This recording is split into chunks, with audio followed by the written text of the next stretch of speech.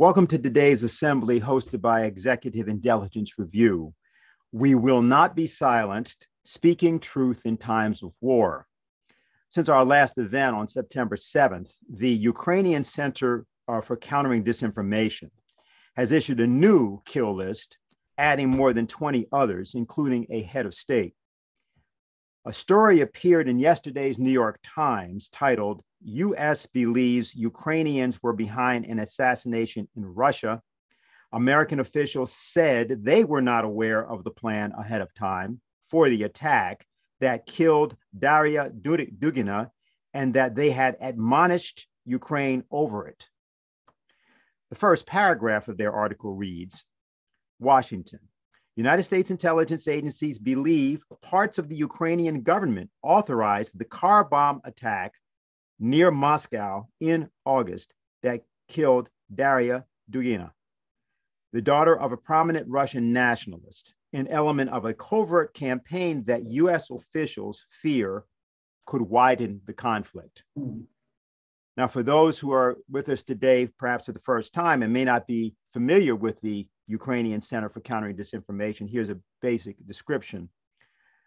The Center for Countering Disinformation was established in 2021 under President Volodymyr Zelensky of Ukraine, and it is part of the National Security and Defense Council of Ukraine. It has a stated aim to detect and counter what they call propaganda and destructive disinformation. And they issued, as of July of this year, a kill list. And we have now, with the new revised list, which came out only days ago, 35 Americans are on the list, as well as people from all over the world, including, by the way, the president of Uganda, Yoweri Museveni. Now, speaking truth in times of war has always been a risky business. Some will recall that a year after Martin Luther King came out against the war in Vietnam on April 4th, 1967, he was assassinated. Prior to his assassination, his organization suffered tremendously, financially and otherwise, but that didn't stop him. As he said at the time, there can be no deep disappointment where there is not deep love, meaning that he thought it his patriotic duty to do what he did and speak out in times of war. But let's be very clear. In the case of our assembly and the various people from all over the world that are on this list, we have all sorts of people who are trying to speak the truth as they see it, and they must be allowed to do this. Let's take, for example, our first speaker today, Colonel Richard Black, retired, former head of the U.S. Army's Criminal Law Division at the Pentagon, and former Virginia State Senator, is a decorated Vietnam War veteran. He clearly thought that he needed to serve his country as he did. And he's now doing that again. We're beginning with a presentation that he's prepared for today.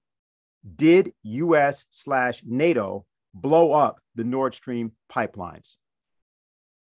I think most of you are familiar with me by now. I'm Senator Dick Black of Virginia, and I'm a retired colonel. I fought in Vietnam in very, very bloody combat. I was wounded in Vietnam, and then later I was a JAG officer. Finally, served in the Pentagon, where I advised the Senate Armed Services Committee. I testified before Congress, and had my division prepare the executive orders that went to the President of the United States. So I have a background. I'm a patriot. I've risked my life hundreds of times for the country, but I am very concerned about the direction of American foreign policy. What I want to talk to you about this morning is something that was very dramatic that just recently occurred, and that was the explosive detonations that destroyed the Nord Stream 1 and 2. There are only a few nations that have the means of carrying out a military strike of this technical complexity. Now, I was a career prosecutor, and So I looked at these things from the eyes of a prosecutor. You look at motive, means, and opportunity. So you said, well, who had the means to destroy the pipeline? Now, the Ukraine does not have the means of doing it on their own, not unless somebody walked them through it. So I think you can write out the Ukraine. Now, who had motive? You have to find somebody who's got the motive. Certainly, there were nations that did have the motive. Poland, for example, might be one. But there was no nation that had a clearer motive to destroy the pipelines than the United States. Only the United States had the means, the motive, and the opportunity to destroy this vital infrastructure.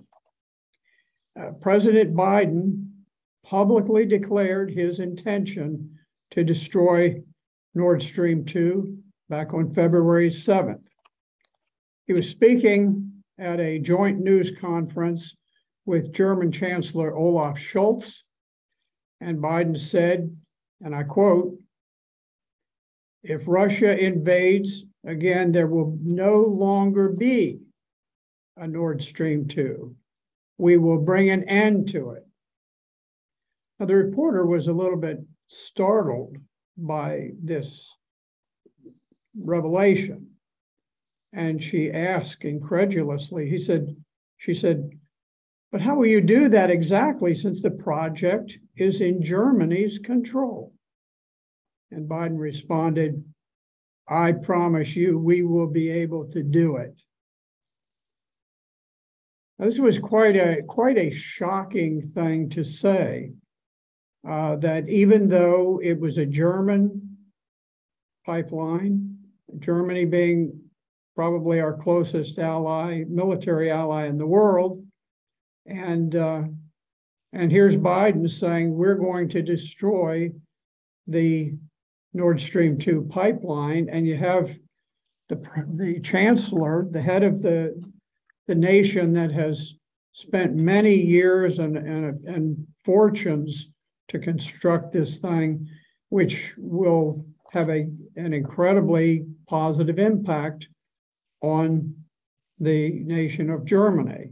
And yet he's standing there silent as President Biden is saying, in effect, that if Russia comes across the border, that he will destroy Nord Stream 2 pipeline. So in law, a comment like the one made by President Biden is what is known as a party admission. It's admissible in evidence as a party admission in a trial. So we have an admission from the president, we have the opportunity, we have the means, we have an incredibly strong motive. Now, there are other nations that did have motive, as I mentioned, Poland, but the way that NATO operates without prior approval from the United States, there is no nation in NATO that would move forward with an attack that would have such profound ramifications on Europe. Remember, NATO is essentially a creation of the United States. The organization is peppered by American top officials, and even the Supreme Allied Commander of Europe is always an American. So I do not believe that any nation would carry out an attack of this sort without the prior permission of the United States. So in conclusion with that, we have no explicit proof, no admission other than the president's own comments. But I just look at the likelihood. I've dealt with thousands of criminal cases, and typically you'll call in criminal investigation division, the police, the FBI, the British bobbies, and you review the evidence, and I would often comment because I would have these gathered around me and I'd say, okay, looking at this, I've got a hunch, this is where we need to look. And in most cases, I was correct. In this case, my hunch is the United States did it. The motive for it is quite clear. And what's happening right now in Europe is that the European people have never really been consulted about the idea of sanctions on Russian products.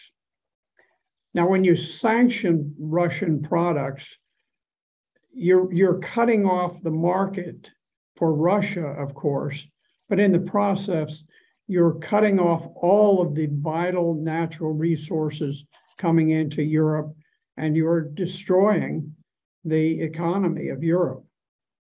So what's happening today is that as winter approaches and there's a greater and greater demand for Russian natural gas, the people of Europe are becoming very restless. There are populist movements springing up in Sweden, in Italy, in Czechoslovakia, in Hungary, and in Germany. And I think that one of the objectives for the US was that these protest movements are placing greater and greater pressure on the countries of Europe to back off from the sanctions. And I think quite logically, it may have been one US objective to say, let's just destroy the pipelines, and that way the European people can rant and rave as long as they want. But if they say turn on the pipeline and restore the gas, it can't be done. And so it takes some of the steam out of the protest movements. Now, anybody who thinks the CIA would not do something of this nature simply does not understand the CIA. They don't function in the best interest of the American people. Their aim is to serve the boys from Davos, as I call them, groups like the World Economic Forum and all the other globalist organizations that are linked together and have enormous profits at stake in these wars. By breaking up Ukraine, by creating the war situation and knocking the socks off of the Ukrainian economy through the war, they're in the process right now of rushing in to buy up state-owned properties of Ukraine and buying them up at a nickel on the dollar. The Ukrainian people are impoverished. Outside globalists, oligarchs have the money. They're buying things on a fire sale. They want to do the same thing with Russia. And so I am most uneasy that the Central Intelligence Agency, DOD, and the State Department have coordinated to destroy those pipelines.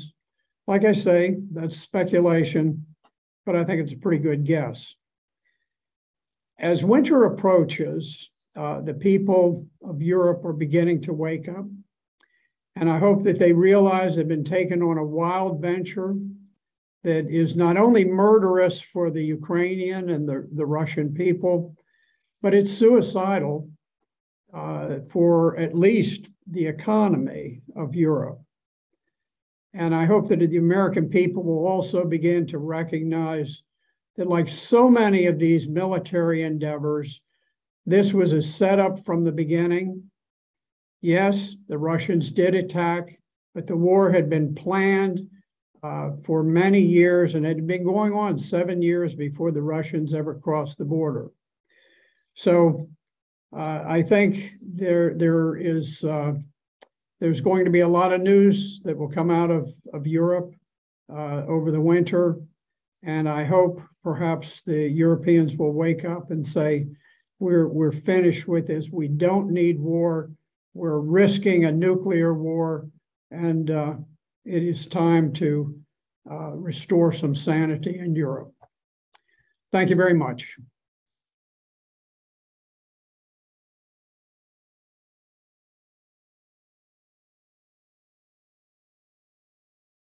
Is now public enemy number one on the latest version of the Ukrainian Center for Countering Disinformation list. But there's a date associated also for her and for those of us who've known her for so many years. On this day, October 6th, back 36 years ago in 1986, at about 8 o'clock in the morning, 400 federal, state, and local law enforcement personnel descended on her home at that time with Lyndon LaRouche in what was described at the time as an attempted assassination attempt against him. Needless to say, he and she both survived that, but they did not survive the prosecution that began after that, which former Attorney General Ramsey Clark described back in 1993 as what he called a broader range of deliberate and systematic misconduct and abuse of power over a longer period of time in an effort to destroy a political movement and leader than any other federal prosecution in my time or to my knowledge. So we have she's sort of a double threat. And for those that might be so credulous as to assume that the fact that a New York Times story appears and asserts that the United States knew nothing about what might be being done by the Ukrainian authorities, the kind of injustice and precedent for injustice that Colonel Black already discussed and that we know very well as a result of many things, including things like the illegal war in Iraq, 2003, mean that there's a greater investigation. Speaking truth in time of war and truth to power has been something that she's done her entire life.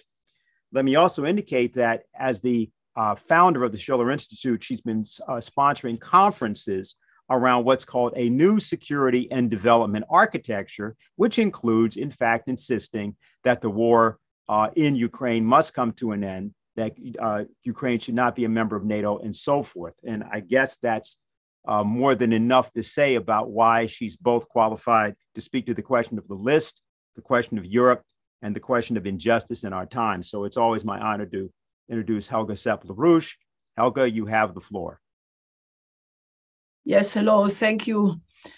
Well, I had the good prescience when we moved in Leesburg into a new farmhouse that I insisted that it should be called Ibicus and Ibicus Farm. And this is a reference to the poem by Friedrich Schiller, The Cranes of Ibicus, which I can only advise people to read because it is a poem which reminds people that there is a higher force of justice, sometimes called nemesis, sometimes called natural law. And I believe that the Ibicus principle is operating and eventually will bring the culprits to justice. Now, given the fact that today is this memorable, not so nice, but memorable day of the 36th anniversary of the raid, I just want to recall it because, you know, when you wake up 6:45 in the morning by the deafening noise of a helicopter flying around your bedroom window, because that's what happened. And then we naturally jumped out of the bed and looked what was going on. And we discovered very quickly that there were these 400 FBI agents, armored vehicles, and, you know, police, dogs, armed people, 400 people. This was clearly designed to cause us to react in any way, to then have a pretext to get rid of us.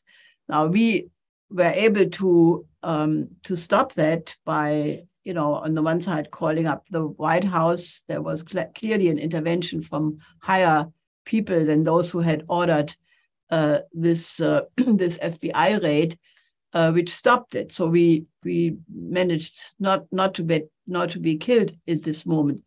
But this was a really profound experience, and I must say that ever since my naive belief in democracy and the rule-based order, if I ever had such a belief, such a naive belief, was somewhat shattered. Because what was the crime? My husband, Lyndon LaRouche, he was the most law-abiding, peaceful, loving, creative person you can imagine. And what was his crime? He reacted to the middle-range missile crisis at the beginning of the 80s, which was the period when you had in Europe hundreds of thousands of people in the street because you had the Pershing II and the SS-20 directed against each other with only a few minutes, 5, 6, 7 minutes launch time, flight time, and all these missile systems were all the time launch on warning. Helmut Schmidt at that time was absolutely convinced that we were on the verge of World War III, and all the people in the streets as well.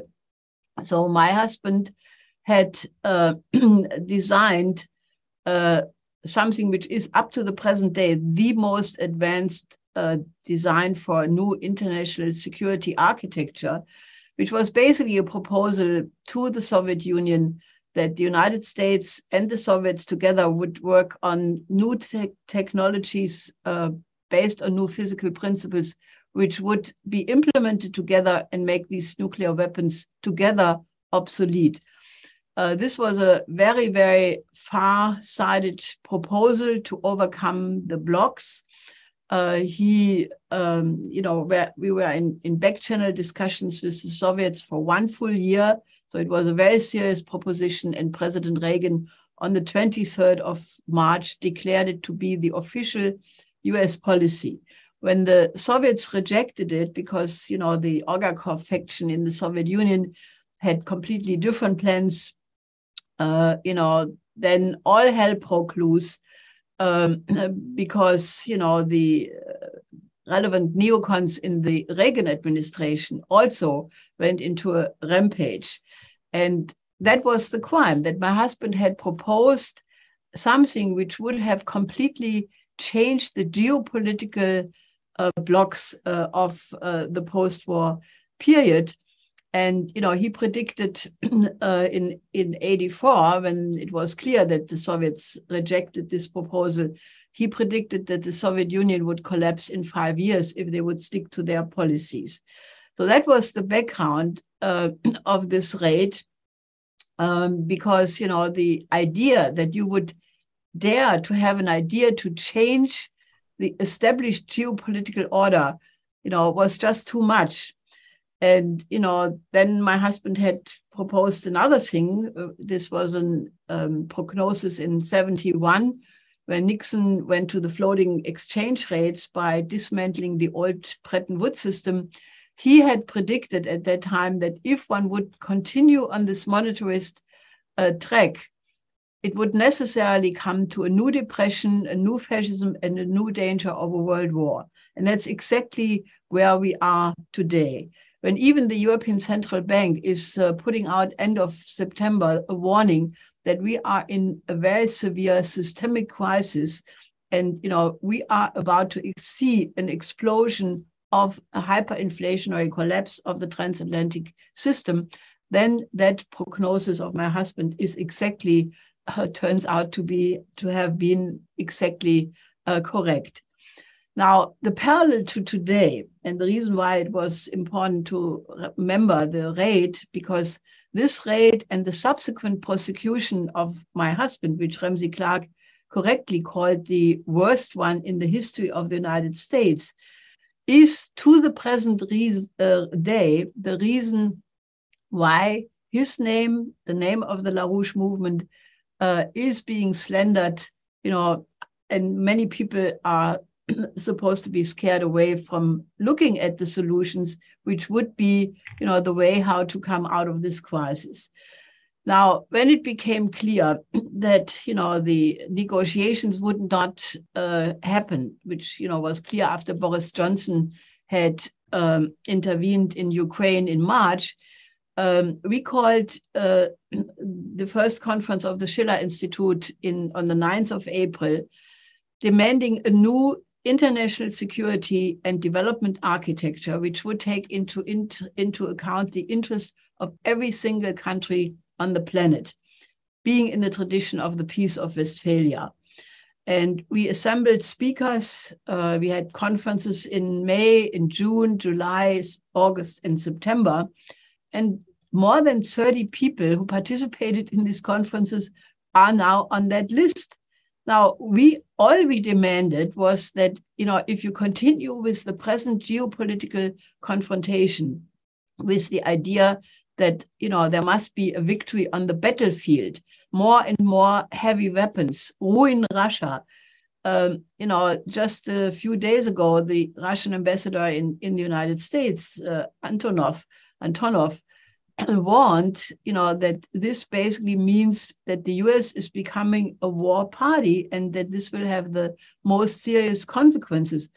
This is going to be the danger of World War III. And we were mobilizing against that by putting forward a solution, which basically would solve all these problems, to have a new security architecture, which would include Russia and China, to have an economic cooperation along the lines of the Belt and Road Initiative, the Eurasian Land Bridge, which was our proposal in 1991. And it would also help the Ukraine, which right now is, even before the war started, in a terrible economic crisis. So all our proposals are really solution-oriented, and they still are absolutely what needs to be put on the table. Now, what Colonel Black was referring to pertains to that, because the sabotage of the Nord Stream pipelines, where, now we have a lot of experts speaking out. We will hear from one of them in this show.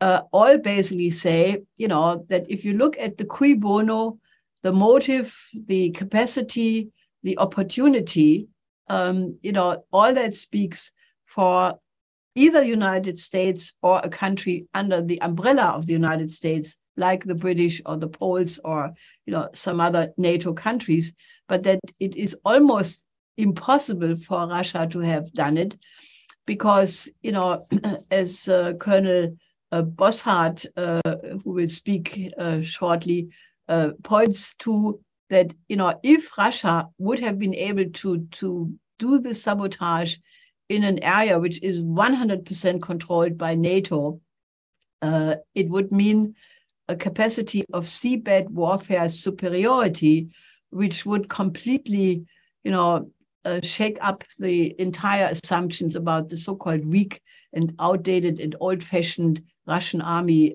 defeated in Ukraine, in the east of Ukraine.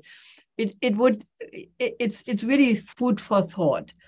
So having mentioned all of these things, I think that we have reached a point where, the truth about the sabotage of Nord Stream 2 must be found. The pipelines must be repaired immediately, because right now, as a result of the sanctions, which, the German people and European people never were asked about if they agreed with that, it has backfired. Not Russia is going bankrupt. Russia has completely moved towards the east. They are now building a new system together with China, with the non-aligned movement, with the global south, the BRICS countries, the Shanghai Cooperation Organization. So Russia is doing relatively well. But Germany, Europe is about to crash against the wall. If these sanctions continue and the energy coming from the pipelines no more, means that Germany is about to be deindustrialized. And if Germany goes under, then all of Europe collapses. So this is not a joke. So the demand is to immediately start the repair of the pipelines, including Russia, because it's a Russian pipeline, immediately stopping the sanctions and going in the direction of a solution which can only be inclusive, an international security and development architecture, reorganizing the bankrupt financial system, and going in the direction of mutual assured survival, and not going in the direction of World War III. So this is a serious matter, and we want to have the widest discussion about these ideas as possible. Okay, well, thank you very much, Helga. And for those of you who've just joined us, we want to welcome you to our event today. We will not be silenced, speaking truth in times of war. You just heard from Helga Sepp-LaBrouche, the founder of the Schiller Institute. And a little earlier, we heard from Colonel Richard Black, retired former head of the U.S. Army's Criminal Law Division at the Pentagon and former Virginia State Senator. Now, our next speaker is Eva Bartlett, who I believe is with us. I know we're having a little problem there. I think she's there. She is an American-Canadian activist, commentator, blogger, and she is a wartime correspondent, from what I understand. I think she's actually on scene, and she's going to tell us all about that. So Eva, if you're there, we've got you. Okay, I see you there. Great. So welcome, and you have the floor. There we go. Thank you very much. Well, thanks for having me participate in this panel. I apologize for being a bit late. It's not easy to be on time sometimes here. I'm in Donetsk. I came back here on September 17th. And at the very moment I was arriving into the city, midday, Ukraine was shelling central Donetsk. Ukraine shelling that day with 155 millimeter NATO caliber weapons killed 4 civilians, one of whom was still lying on the ground when I got to the area where she had been murdered. 2 days later, on September 19th, Ukraine shelled different areas of central Donetsk, killing 16 civilians. I went to one of the areas where it was a massacre. There was 9 people killed in that one spot. Their bodies were still on the ground. Pieces of bodies were strewn down the street. It was a horrific sight. 3 days later, Ukraine shelled again central Donetsk, this time near a busy central market, also on a street with a streetcar, with public transportation, pedestrians, a church in the other direction. That shelling killed 6 civilians. Again, their bodies were still on the ground at the time that I arrived, about 30 minutes after the shelling. These were all completely civilian areas of Donetsk. They were not military targets. This is not the first time, of course, we know that Ukraine has been shelling central Donetsk. They were doing so in August when I was here. They were doing so in June when I was here. And Donetsk civilians are being terrorized. I was just actually, the reason I'm a little bit late is I was meeting with a journalist I know who I worked with in 2019. And he was explaining to me, because I wanted to know, not being a weapons expert of any sort, I wanted to clarify, like, look, is there any legal basis for what Ukraine is doing here? He said, no. If Ukraine was actually striking a military target and there were civilians who were injured or wounded in Ukraine's doing so, then that would be a different issue. But when Ukraine fires like 5, 7, 10 shells into the center of the city, that's pure terrorism. And so, and this is continued, by the way, post-referendum. I was just looking at some notes from a local Telegram channel. October 1st, 7 people were killed in Donetsk. October 2nd, 2 people, October 3rd, 2 people, October 5th, 3 people killed. And you know, that's 14 people killed in the span of 5 days. Some days ago, around 6 p.m., Ukraine fired, using the HIMARS system, missiles onto central Donetsk, hitting 2 different shopping mall areas. Thankfully, as I understand, the air defense fired down the missiles, but still there was considerable damage. Nobody was killed that day, thankfully, but it could have been, of course, a lot worse. And just yesterday, I went to Gorlivka with a couple of journalists. Gorlivka is north of Donetsk. It's a very hard-hit area, and especially the villages around Gorlivka, they've been shelled relentlessly for over 8 years. I had gone to one of them in 2019, and I went back there yesterday. Basically, and again, what I was told by the journalist that I was with today, what I saw, the remains of the houses that I saw in 2019, most of that has been destroyed by this point. So I went to the administrative building of Gorlivka and talked with the head of that village to hear about the Ukraine's continued shelling. And I didn't go beyond. In 2019, I went beyond that administrative building. I saw houses, some were still standing. Most were in states of utter disuse, roofs blown off, walls blown out. One was still smoldering from having been shelled 2 days prior. This time I wasn't able to get there because it was too dangerous to go there. I did go to another village tried to interview people there. Most of the people were moving quickly through the town center not because they were afraid to be interviewed. Sometimes that's the case. Sometimes people fear reprisals if they are interviewed by foreign media. In this case, I was told they feared sticking around the town center because Ukraine's shelling was so frequent. And I drove around that town and saw quite a lot of destruction. Most of the people I saw who were still there were elderly. In my experience, elderly either don't have anywhere to go, don't have the means to go anywhere, or don't want to leave their homes. So they are being terrorized by Ukraine shelling. One man was standing on his balcony and he pointed to the fact that his windows were blown out and said he had just covered them with plastic sheeting and he was going to have to endure winter with that. And that's the case in many areas of the Donbass, which have been affected by Ukraine shelling. I don't know how much I can address in terms of like repercussions for being observers of the referendum, because I haven't left here yet. I have not received any sort of emails, as I'm aware that colleagues who came here to be observers of the referendum have received being threatened with some sort of sanctions or otherwise.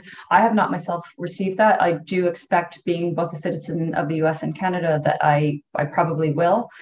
I just want to state from the perspective of someone that was here prior to, during, and after the referendum, in terms of how the media has covered that, and I'm sure maybe this has already been discussed. I apologize if I'm making a repeated point, but we all know, I think most of us on this panel know, that the referendum was held in a very democratic and free manner. Perhaps not the most ideal in terms of, like, there wasn't always 100% privacy, but frankly, people here didn't care because it was well known what they wanted, and that was to join Russia. I was going around to different areas of Donetsk, including Kyievsky, which is a very hard-hit area, repeatedly shelled on an almost daily basis by Ukraine. I went to Kirovsky, same situation, in this one in Western Donetsk. I went to Gorlovka and I went to Mariupol. This is during the 5 days of the referendum. I saw volunteers from the voting commission going door to door, and I'm aware of how Western media is construing.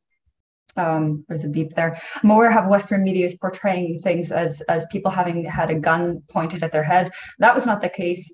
There were local soldiers providing security, but nobody was intimidated by them. I started asking people, is anyone coercing you to vote? And they would laugh and they'd say, no, we've been waiting for this for over 8 years. So frankly, the way Western media it's not surprising the way they've been reporting on the referendum. But in my experience, people here were overjoyed that the referendum finally came about, and they're overjoyed with the results of the referendum. I did conduct interviews the day after the referendum just to follow up and see, ask more of the same questions. One of the things they would say when I'd say, like, what do you expect having joined Russia?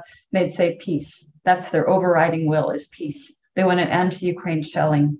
And they also hope for some sort of economic stability, but peace was the overriding issue. And I guess just one other point I want to make, and I'm sorry I didn't have time to prepare a speech. I didn't have much time to do much of anything. One other point I do want to emphasize is that whereas if we're following some of the comments coming from people holding extremist views in Ukraine and how they view people here in the Donbass as subhuman, as expendable, as people they can kill, when I talk to people here, most people refer to Ukrainians as their brothers and sisters, and they just want an end to this war. They want to be stable. They want their rights as Russian speakers, but they're not calling for bloodshed. They're not calling for more deaths. They just want peace and stability.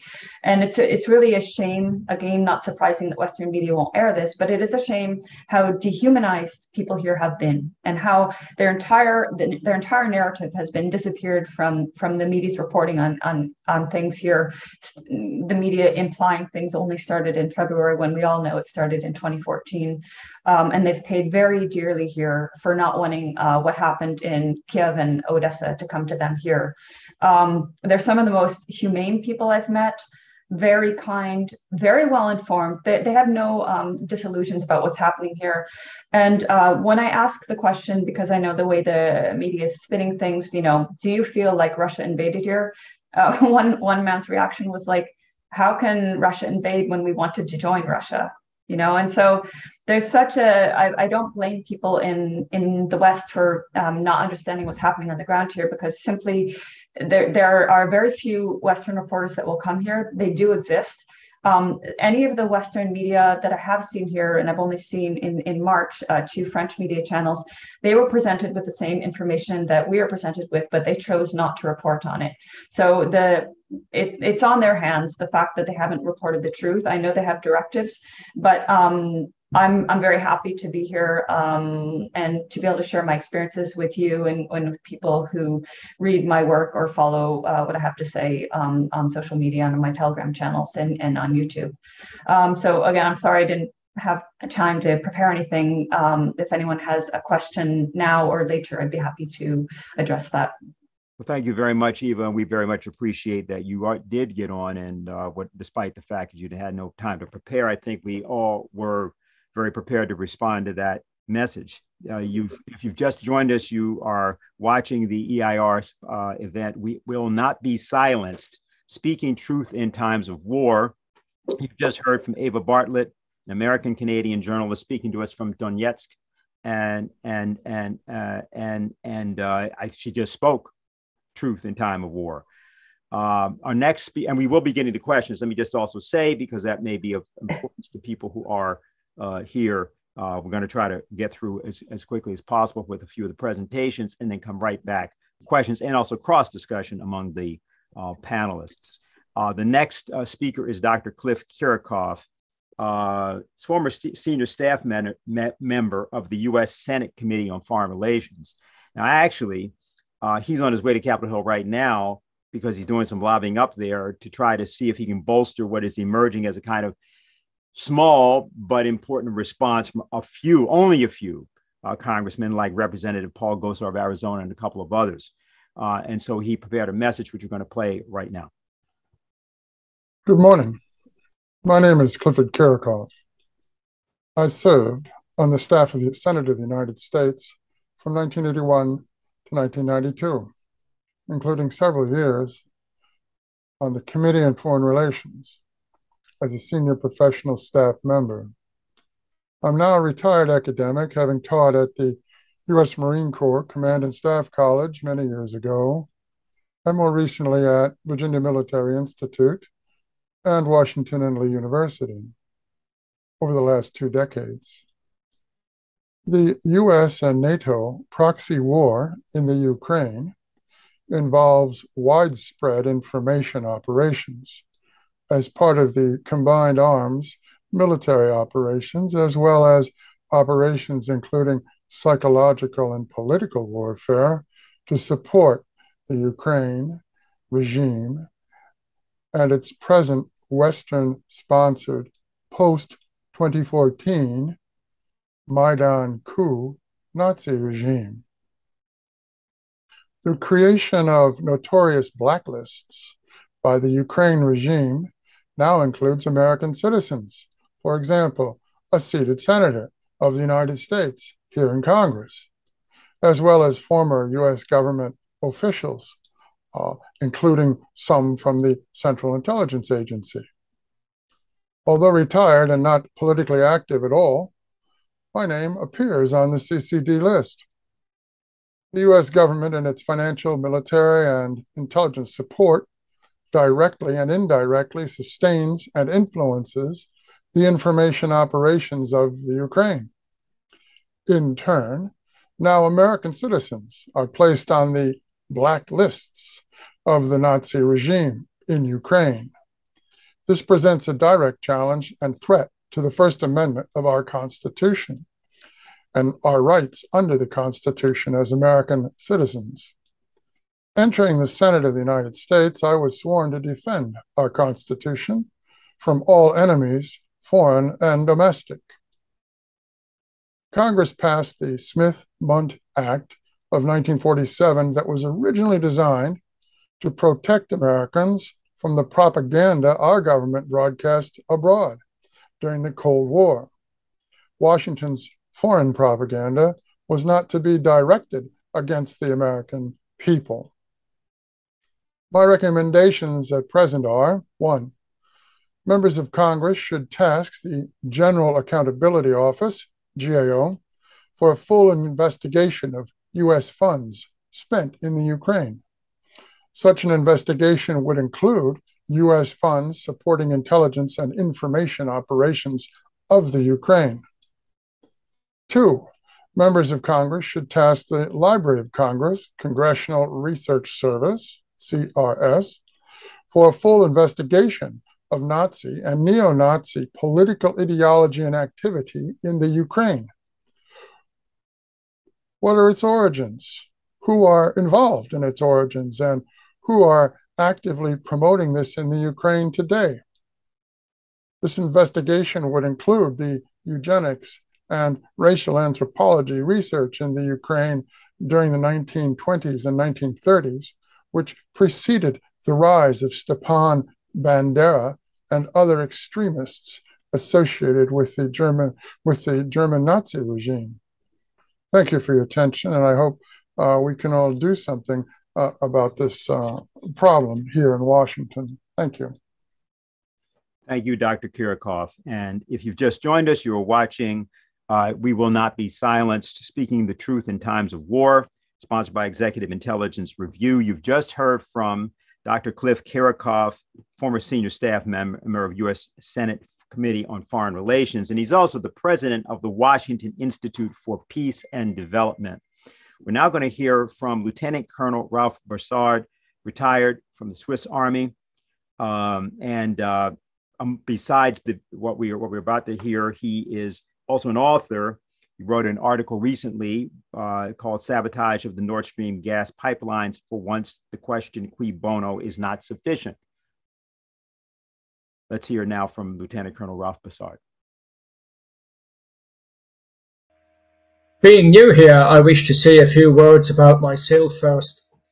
I've been serving 25 years in the Swiss Armed Forces, participated in an exchange program with the British Army, attended many courses and exercises with NATO forces, completed a 1.5-year training course at the Military Academy of the Russian General Staff in Moscow, and served within the framework of the Organization for Security and Cooperation in Europe, OSCE.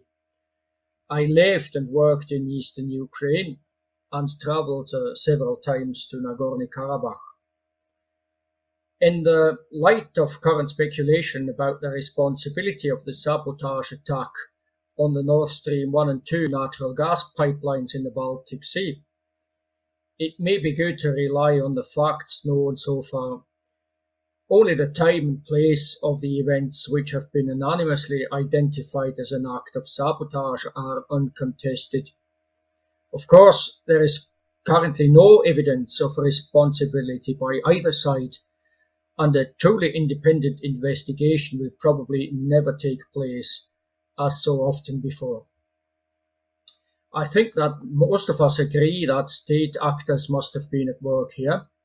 The destruction of an offshore pipeline made of high-quality alloys, covered with rubble sand at a depth of 70 to 90 meters, 20 kilometers off the coast, is not for amateur divers. For professional divers, however, diving depths of 70 to 90 meters are not a problem, so there's a good chance that information on the kind of damage inflicted can be obtained in the coming weeks. Whoever destroyed the natural gas pipelines must expect that evidence will literally come to light rather soon. The robust construction and difficult accessibility of natural gas pipelines in general, even on land, means that operators and authorities of the country usually refrain from monitoring entire pipelines. In Switzerland's Armed Forces Command Staff, for instance, we thought about such scenarios and came to the conclusion that an attack on infrastructure on gas supply above the ground would be much easier. On the other side, the water depths mentioned are a strong argument against the use of submarines to prepare the blast because, as I was told in the Academy of the General Staff in Moscow, large submarines prefer to operate in much deeper waters, especially when it comes to presumably well-monitored waters like the Baltic Sea. The use of an unmanned underwater vehicle is surely the more plausible version. If it is true that the Russian Navy carried out a large-scale sabotage operation in the middle of a sea area surrounded by NATO countries and candidates, 300 kilometers from their nearest naval base, then the Russians would have made a real show of NATO. This would have been an impressive demonstration of Russian seabed warfare capabilities.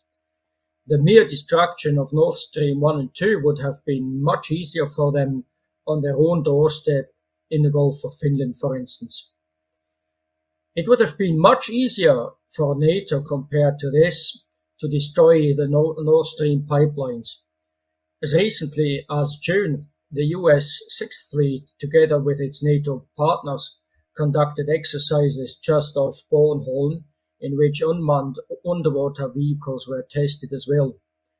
The exercise Baltops 22 could have been used as a test run or as a camouflage for the installation of explosive device on the natural gas pipelines.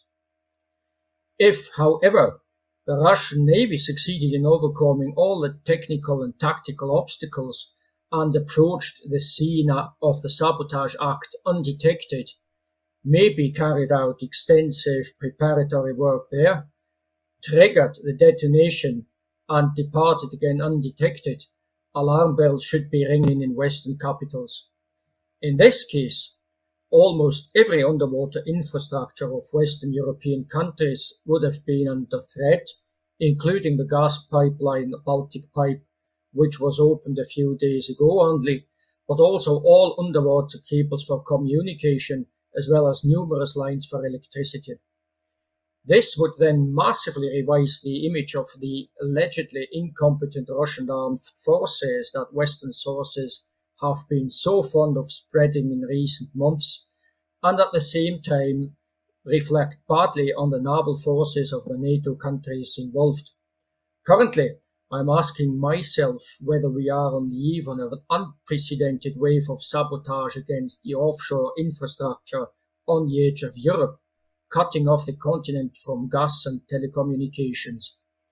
With that in mind, I can only hope that Western forces destroyed the Nord Stream 1 and 2, because I don't really want to think about the consequences of a wave of Russian sabotage against our offshore infrastructure.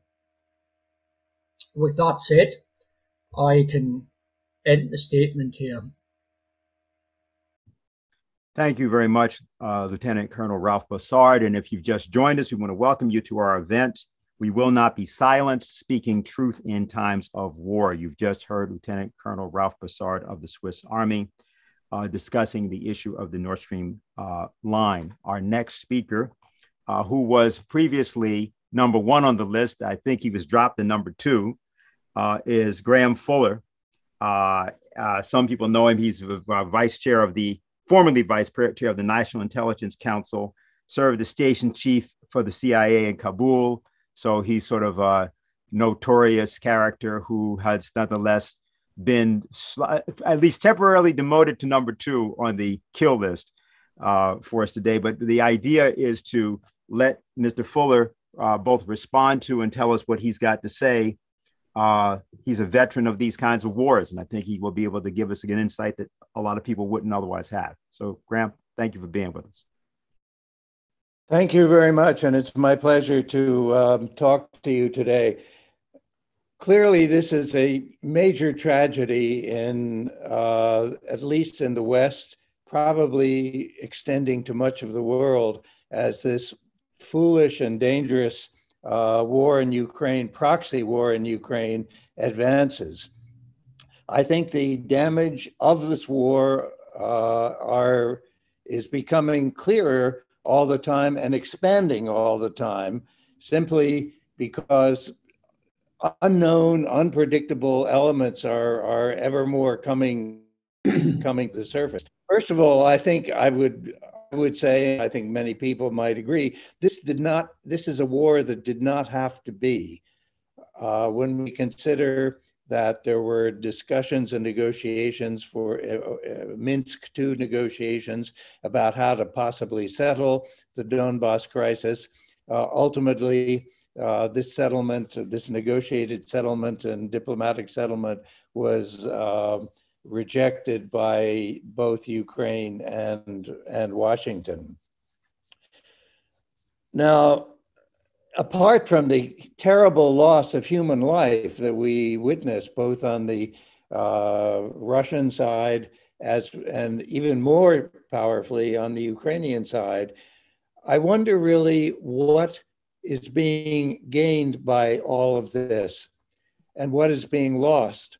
I'm particularly struck, apart from the loss, excuse me, loss of lives, by the gross corruption of Western media, and indeed much of global media, in covering a crisis like this Ukraine war.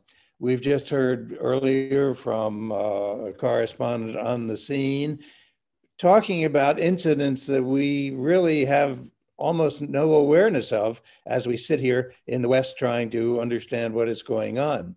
I would argue that as an old intelligence officer, I really struggle to try to understand what exactly is happening on the battlefield.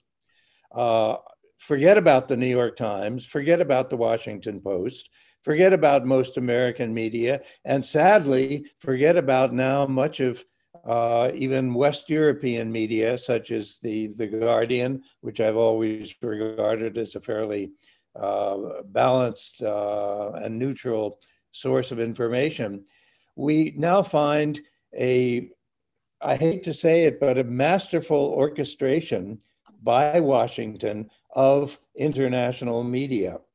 One needs to speculate as to why such a masterful orchestration of international media could take place.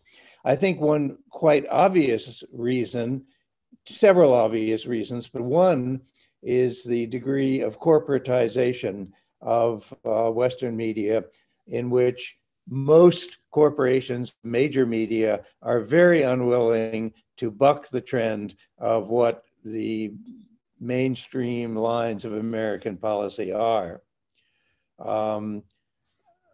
So I think this is probably one of the most major casualties of this war, apart from the terrible human tragedy. Secondly, in my entire experience as a CIA operations officer, and I speak Russian fluently, I've dealt with Russians, Soviets more to the point, back in the day, I have never seen such a vilification of Russia, not only Russia, but of Russian culture, Russian people, Russian arts, anything related to Russia that has been simply vilified for purposes of this propaganda campaign in the war. This is indeed an information war, but it is very hard to hear what the other side is saying, including even the Russian media, which is rarely ever covered in the West. I think we're talking about here also a mastery of spin and censorship of news, that any news that runs contrary to the established narrative as the United States seeks to present it. And now, worst of all, we see intimidation of those few alternative voices, many of whom are represented here at this meeting today, intimidation of these voices from speaking out with an alternative view. I don't want to say that this is an open and shut situation of good and evil on either side in the war in the Ukraine. Both sides have their cases to be made, and they need to be examined. But the problem is that anybody who attempts to address these problems in a balanced fashion is largely silenced, if not if not actually silence, at least they can find very few media, very few outlets which will cover alternative views of this crisis. I think this is extremely damaging to the future of the integrity of Western media and indeed global media as we move into the years ahead, when manipulation of information, we already know about this on things like Facebook and Twitter, but when manipulation of information by major governments really represents half the war underway. We also are now aware that the blacklist that has been created by the Ukrainian government, the so-called Center for Countering Disinformation, is part of the major support lent by Washington and by the State Department in particular. I don't know about intelligence sides. It's hard to imagine they are not involved. But in any case, in the mere preparation of a blacklist, which includes large numbers of Americans who have served in the military or served in intelligence organizations or other kinds of major governmental organizations. These are the people who are being now blacklisted in, I think, quite shocking ways. More shocking is the fact that the United States government so far does not seem to feel it is necessary to respond to this, to pull the Ukrainians back from this kind of attack on American citizens. I would finally just like to say about the more general damage of this war, as I say, apart from the human damage or even the information warfare damage, I think we are now witnessing a massive geopolitical shift with unknown consequences down into the next several decades. This geopolitical shift essentially means the exclusion of Russia from any kind of dealings with Europe, and essentially suggesting that Russia's future lies solely in Asia. We already see that well underway with close cooperation and shared strategic interests with China. Those interests are now being augmented by the creation of organizations like the BRICS states and the emergence increasingly of the global South, which finds it does not have an interest in this conflict, and indeed views it as a fundamentally white man's European conflict. It may be an extension of the former Cold War. So the world is beginning to divide up into blocks which we have not seen since the Cold War, but I think it will prove to be extremely damaging in the long run. I think much of the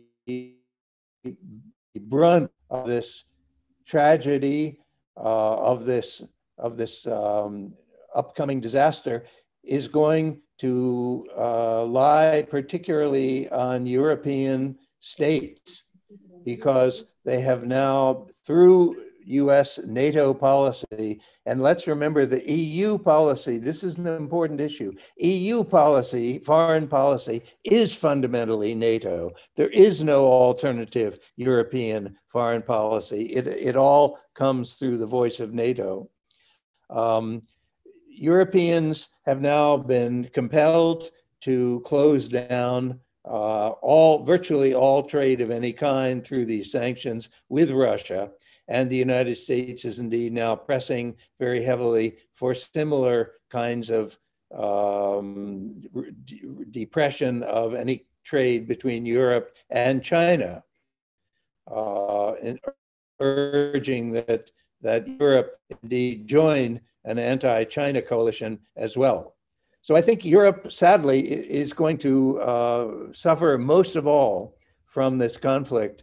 We can clearly see that coming in the winter months, in which oil and gas will not be available to the Europeans. We have now this pipeline incident, which several of our speakers have already talked about. In other words, it's a grim prognosis for Europe and possibly the collapse of European economies and the deindustrialization of major states like Germany. One wonders what it will take for European states to decide that this cost is too high, too damaging, too socially damaging. Already we have seen a sharp shift to the right within many European states in their elections, in Britain, in Poland, Hungary, in Italy, and elsewhere.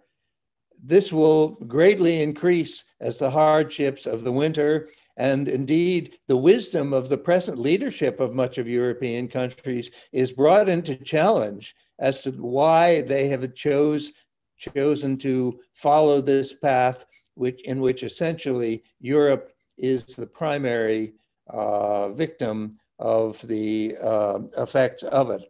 So I fear we are moving into a really new kind of global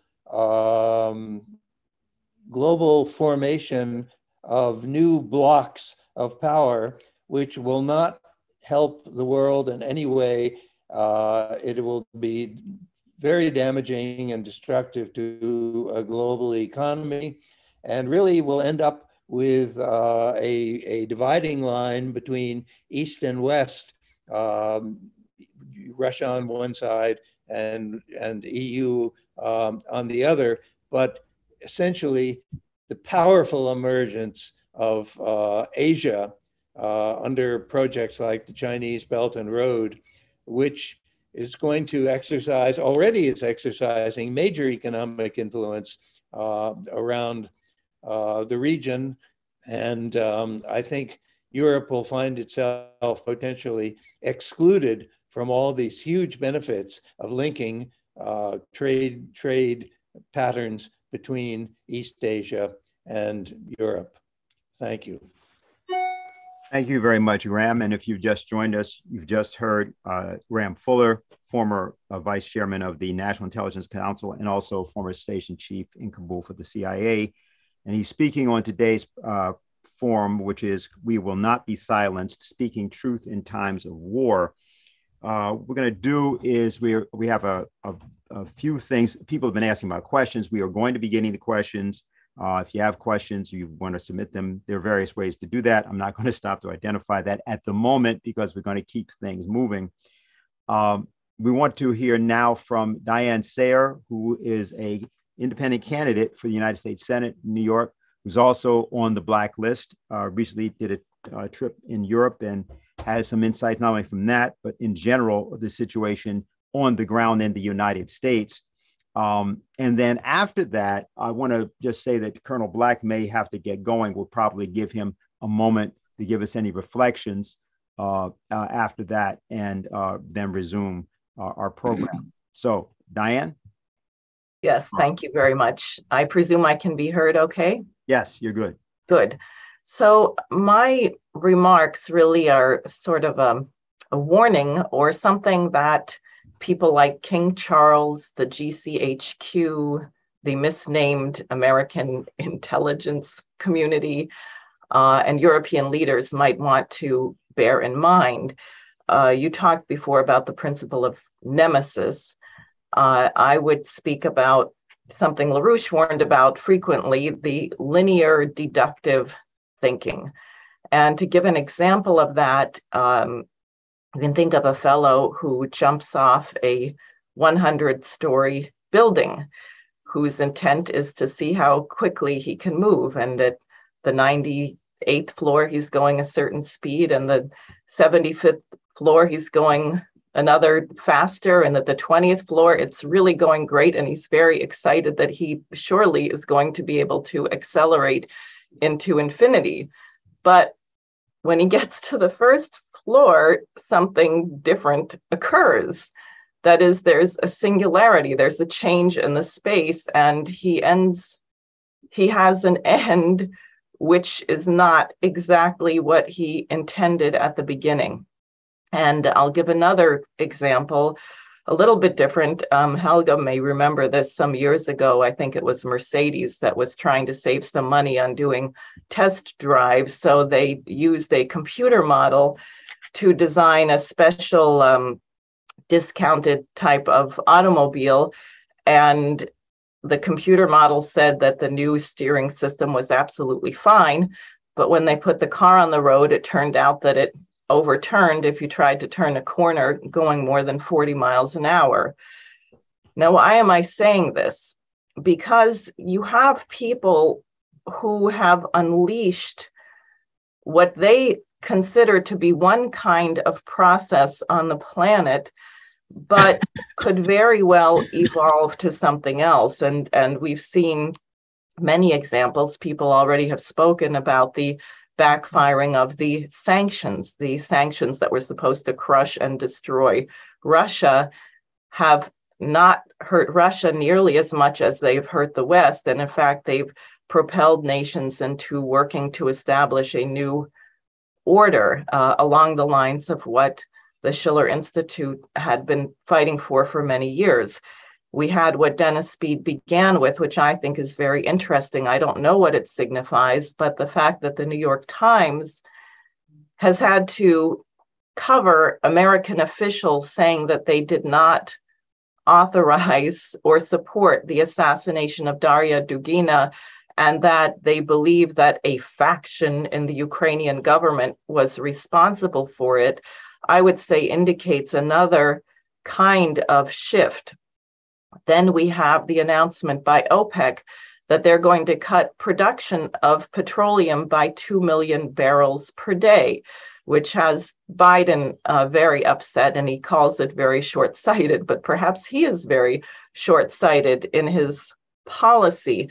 So I'm raising these things not to say that we are going to win this fight to get mankind safely through this and out on the other side with a new security and development architecture, as Helga has so eloquently called for now for so many years.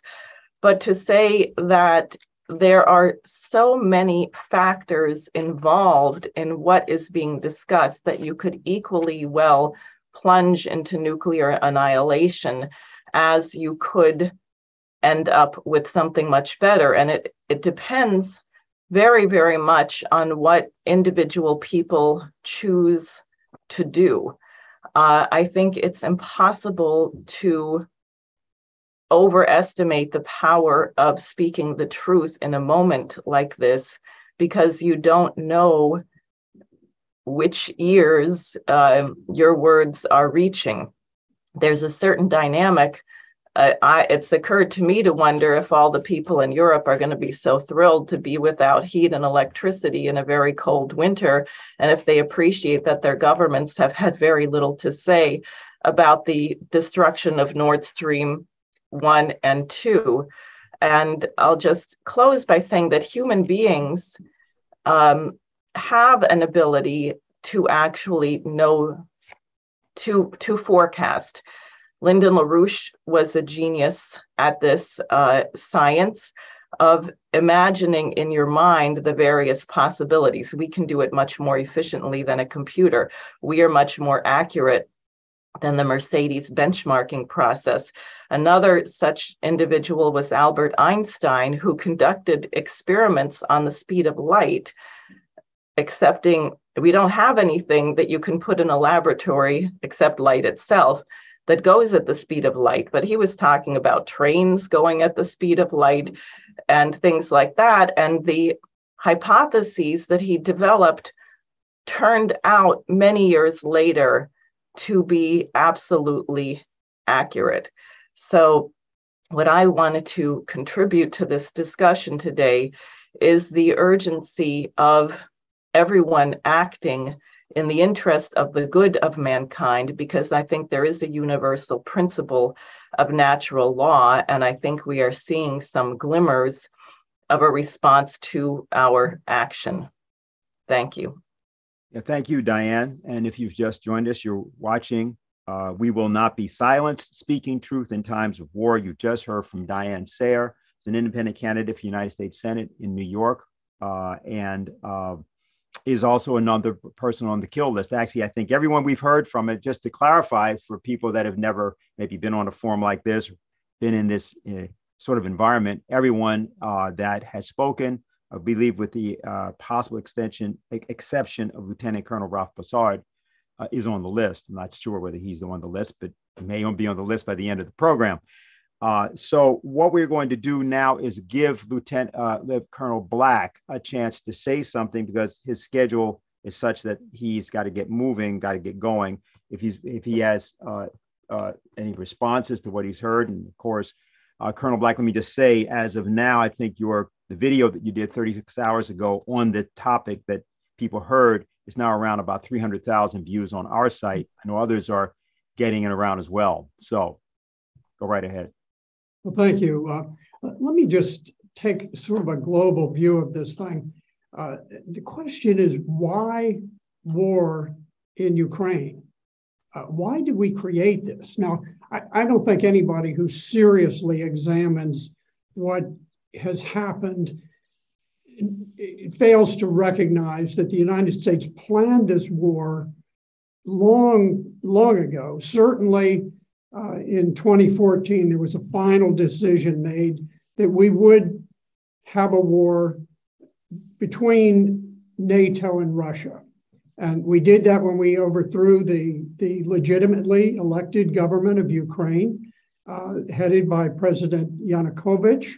And immediately thereafter, we began flooding arms and building a huge Ukrainian army to make war on the Donbass, which they promptly did, began killing people. And as Eva mentioned, they have been just routinely killing people in the Donbass.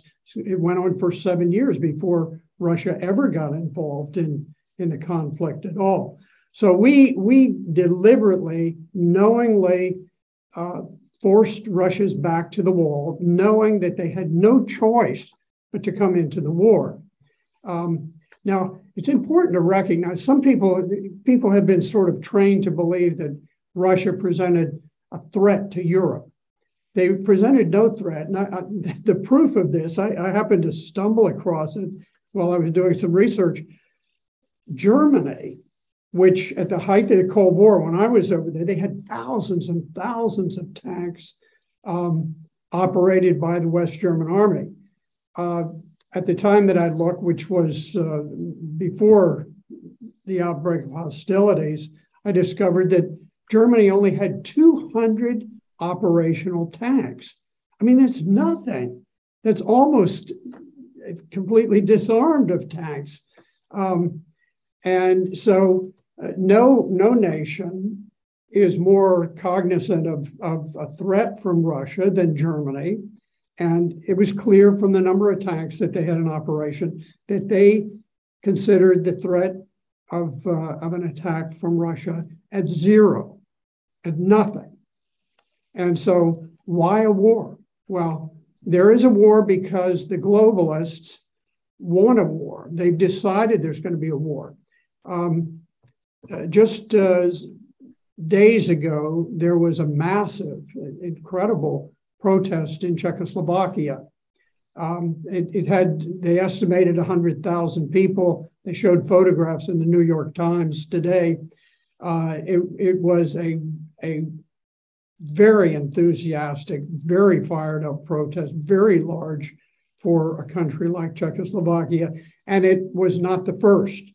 They had a smaller protest, big one, but smaller than this one. And so they're gaining strength there.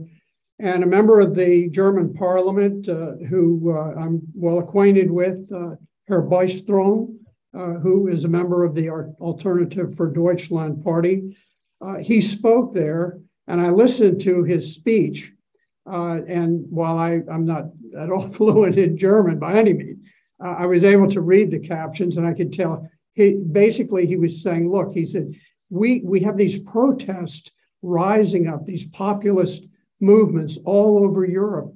And he pointed to a shocking turn of events in Sweden, where the conservatives during the elections gained a great deal of power. The capture of the government in Italy by populist conservative elements. What's going on? Of course, we know France has been involved for quite a while. Hungary, when Viktor Orban, president of Hungary, was mentioned to the crowd of Czechoslovakians, the crowd went wild. They were cheering and jumping up and down. And but Herr Bystrom said, our war is against globalism. And he says, we are fighting for God, for country, for sovereignty. And you could tell it was a common theme. People do not want to be part of the New World Order that was declared long ago. It was declared by Herbert Walker Bush. And again, it was declared by President Biden. Globalism ultimately leads us to one state-dictated religion. They'll combine Hinduism and Buddhism and Christianity and Judaism and Islam all together into sort of a pablum that they'll feed to the people as demands, and they'll change the religion and update it periodically. So they'll do away with all of the religion. They'll censor speech, which they're doing increasingly. They censored the president of the United States on Twitter, for crying out loud. They blocked the president of the United States from speaking to the people. This is going on under the direction, the guidance of the globalists. They're looking for a global dictatorship. And I tell you, sovereign nations are crucial to freedom. The further power moves away from the people, the less voice they have. And the plan, I believe, the boys in Davos, which is my shorthand term for all the globalists, whether they're under the World Economic Forum or whether they're under all these other globalist organizations, their goal is to silence the voices of the people and to simply use the people as tools in their effort to acquire monstrous amounts of power and to be able to treat people as lumps of coal that they can simply burn in the furnace or where they can store on the shelf, whatever they want to do with humanity. It's very dangerous. They're to the point now where they are risking and recklessly risking thermonuclear war. And I think it's very important that people rise up. I'm quite encouraged by the populist movements in Europe. And the one thing that all of humanity has in common is the need to have a voice. And I think that's why you're seeing the global South is rising up against this one world order. The people of Europe are rising up against the one world order. Everybody realizes that we have got to stop this monstrous force that is gradually putting in place institutions that will eliminate all freedom forever. And so I thank you very much for what you're doing here. Appreciate the opportunity to join you today. And I encourage all of the speakers and all of the listeners to speak, to be unafraid of speaking your mind. You'd be surprised. There are a lot of people who are beginning to wake up in this country and around the world. So thank you very much, Helga. Thank you for all that you're doing, putting on the event today. Thank you very much, Senator. And what we're going to do is the following. I see are a couple of people who have questions. I'm going to announce them. Yulia Berg and Michael Springman. Questions or comments? Before we go to you, what we have is an important figure. I hope he's there. He's with us all of the time, and he sometimes is, I see his pictures up there. The fact that someone who has been a career officer of the CIA is able to then embrace nonviolent creative direct action and carry it out is something that is one of the more hopeful elements of what characterizes the best in the American character. He wasn't expecting me to say that. I just wanted to say that because Ray McGovern has the same role in my mind as Dick Gregory had, a certain kind of figure who like confounds everyone, but is doing it in a profound way, which then causes real questions to be asked. And so Ray is going to say a few things, and then we'll go to our questions and comments. Ray, good to see you. Dennis, can you hear me okay? Yes. Good. Well, this is like old home week. What a privilege. Graham Fuller and I entered the agency at exactly the same time under President Kennedy. Dick Black is a more recent acquaintance, but he and Graham have been part of the Veteran Intelligence Professionals for Sanity movement, signing some of our more recent memos.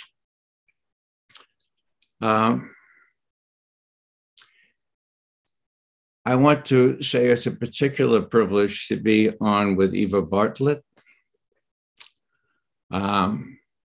Eva sort of personifies what the title of this is all about. Wir schweigen nicht. We will not be silent. Sophie Scholl, another incredibly courageous young woman, younger even than Eva Bartlett, and not least Helga, for arranging these things and arranging us for us to be on this wonderful list where we are vulnerable to being assassinated like some others on similar lists. Thank you, Helga. Why?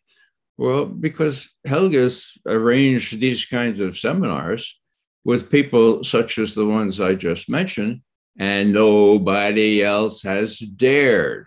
Okay. So my hat's off to Helga as well, and the courageous women who often lead us, Eva, Sophie, and Helga. Now, I'm going to say something really politically incorrect, and I hope no one takes offense, especially those who live in Germany. But Germany is the key now. We've heard about the sabotage. We've heard about the economic difficulties. We've heard about the Germans and others getting really cold this winter. And so I'm going to ask a question here that was the question asked by a young lawyer training to be a judge in Berlin in 1933. His name was Raimund Pretzel. He went by the pen name later of Sebastian Hafner.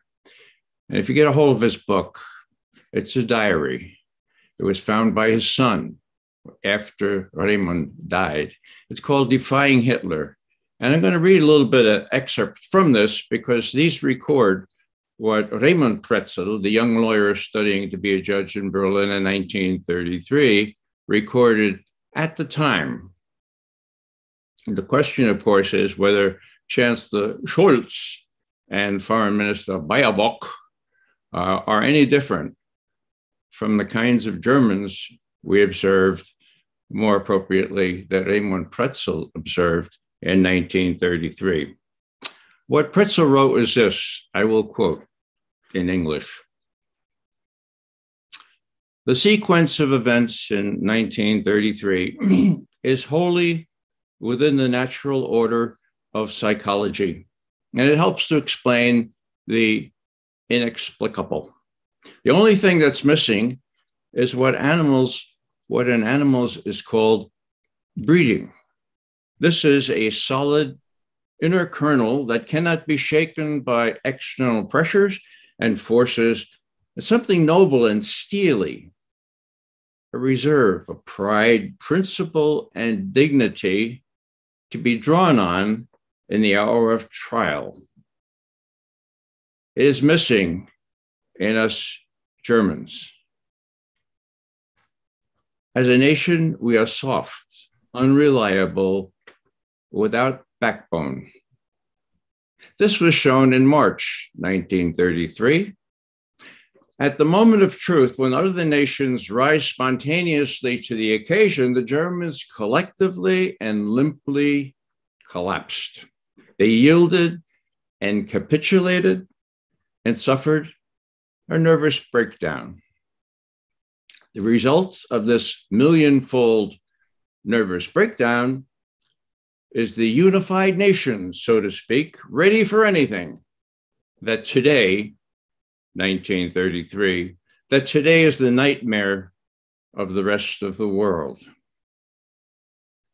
The question is, in my view, 77 years after World War II, have the Germans changed? I have been expecting them to change for decades now, in vain. Now, the gauntlet has been thrown down. Will the Germans accept what the US and UK are asking them to do? And the pipeline sabotage, of course, is key to all this and an incredibly important new element. Now, when Oliver Pretzel, Raymond's son, found his diary in Berlin, he published it with the English translation Defying Hitler. And he wrote a little poem, or he quoted a little poem right in front of that little diary. And I want to read it to you. It's very short. It's by Peter Gunn, who wrote it in 1935. So again, this is the son of the young lawyer studying to be a judge. Peter Gunn is quoted. But first, the most important thing, what are you doing in these great times?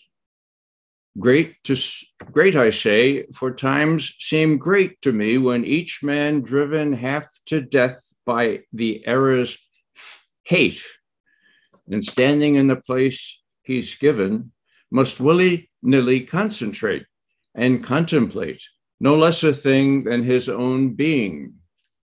A little breath, a second's wait may well suffice. You catch my meaning? End of poem. Now, I would like to transition just for a second to something that was mentioned before. I think it was Ava Bartlett saying the 155 howitzers that have been long been in the US Army arsenal were shelling Russian speakers in Donetsk and Lugansk. Well, I trained on the 155 self-propelled howitzer, but not in the fall of 1962. So you do the math. Let's see, 62, 60 years ago, okay? Because there were no 155 howitzers at the Army Infantry School in Fort Benning. They were all down in Key West, ready to invade Cuba. Now, why do I mention that? Well, I mention that because that shows how quickly, how short, how close we were to starting a major war, the results of which might have precluded our being together here today. President Kennedy, when he found out belatedly that Khrushchev had sent medium-range ballistic missiles to Cuba, he saw that as an existential threat to the United States. So what did he do? Well, he did all kinds of things that were semi-legal, illegal. He put in a quarantine. Most people think that was illegal under international law. He threatened nuclear war in a way much more specific than Mr. Putin has over these last couple of months. Now, I ask you, I don't remember anybody saying, hey, First President Kennedy, this is unprovoked. This is unprovoked. What are you doing here? Threatening nuclear war, doing illegal things like a quarantine. You've not been provoked. I didn't hear anybody saying that because it was provoked. Okay. Now, why do I say all this? There's a direct analogy here. And it goes back to the existential threat, okay? And the fact that countries with power do not tolerate existential threats on their borders or 90 miles away from their border or 30 miles or right on their border, as is the case now in Romania, in Poland. And it was going to go, these medium-range ballistic missiles, whether they're cruise or whether they're hypersonic, were being prepared to go into these holes created for ABMs to defend against Iran. These same holes can accommodate, with the slip of a disc overnight, they can accommodate Hamagok, Putin calls them Tomahawk, Tomahawk missiles, cruise or hypersonic missiles, when the US gets its act together and gets hypersonic missiles. So are you saying to me, you're trying to tell to me that this is not an existential threat? Warning time, or time from launch to target, was mentioned before. Well, on the 21st of December last year, Putin, addressing his very top military, it was part of the military state of the defense forces speech, he said, look, if these cruise missiles go into these holes in the ground that can easily accommodate them, well, then I'm faced with maybe 7 to 10 minutes time to figure out, and he didn't say it this way, figure out whether I have to blow up the rest of the world. Thank you very much. Okay. Hypersonic missiles, if they go into these holes, 5 minutes. 5 minutes. That's not enough time. Okay. So what happened? As you know, late last year, the Russians came to us and said, look, this is unacceptable. We're not going to accept this. And just a little particular that doesn't appear anywhere. Okay. Negotiations were to start on the 6th and 7th of January this year. On the 30th of December, the Kremlin made known to the White House that Mr. Putin wants to talk to Mr. Biden like now, right now. And the White House was in a dither. Well, we're going to start negotiations in less than 2 weeks. Where is it? What happened? Yeah, now, please. Now, to his credit, Biden accommodated that. They got on the phone, and the readout specified that Mr. Biden, or they say Mr. Joseph Biden, said that the U.S. has no intention of emplacing offensive strike missiles in Ukraine. Okay, let me say that again. The Soviet readout of this telephone conversation on the 30th of December last year said that Mr. Biden said the U.S. had no intention of putting offensive strike missiles in Ukraine. Okay. Whoa. New Year's celebrations in Moscow are never so joyous. This was a big concession. Long story short, what happened to it? Oh, I guess he woke up the next morning and Sullivan and Blinken said, did you really say that? Well, yeah, he seemed to really want me to say that. And this would be a good start for the negotiations. Blinken and Sullivan, forget about it. Now, I don't know that it exactly went down that way, but I do know that 6 weeks later, the next time they talked, Putin and Biden, on the 12th of February, the readout said there was no mention of this earlier promise not to put medium or offensive strike missiles in Ukraine. So what am I saying here? I'm saying that the Russians felt diddled, not for the first time, okay? So Putin looked at what was happening with the NATO-trained forces against Donetsk and Lugansk. He was in Beijing on the 4th of February, and he said to Xi Jinping, you know, I know, best friend, that you don't usually like the violation of sovereign borders, but here's what's happening. We may have to go into Ukraine. We may have to attack Ukraine. And Xi Jinping says, well, you mean after the Olympics are over, right? No. Again, I wasn't a fly on the wall, but that's how it worked out. Virtually all my Chinese specialist friends said Xi Jinping would never acquiesce in the violation of the principles of Westphalia, okay? But he did. He gave him a waiver, okay? Why do I mention that? I think these two facts, diddled by the US, out of patience, and who could pick a stronger ally than China? I use that term advisedly, ally. Okay. Now, that's how I think it went down, and that's what the American people don't know. And I'll just finish with this. I was up in New York for a while for our high school reunion, if you can believe it. And the fellow with whom I was staying is very, very devoted to the New York Times. And so when I showed him the report yesterday that even the CIA thinks that the Ukrainians were behind these assassination things, and then I showed him that I was number 6 on the list. Wow, moving up, McGovern, number 6 on the assassination list. He just couldn't deal with it. He just couldn't understand it. And there's nothing I could have done to persuade him. So we agreed to disagree. That's how bad it is, okay?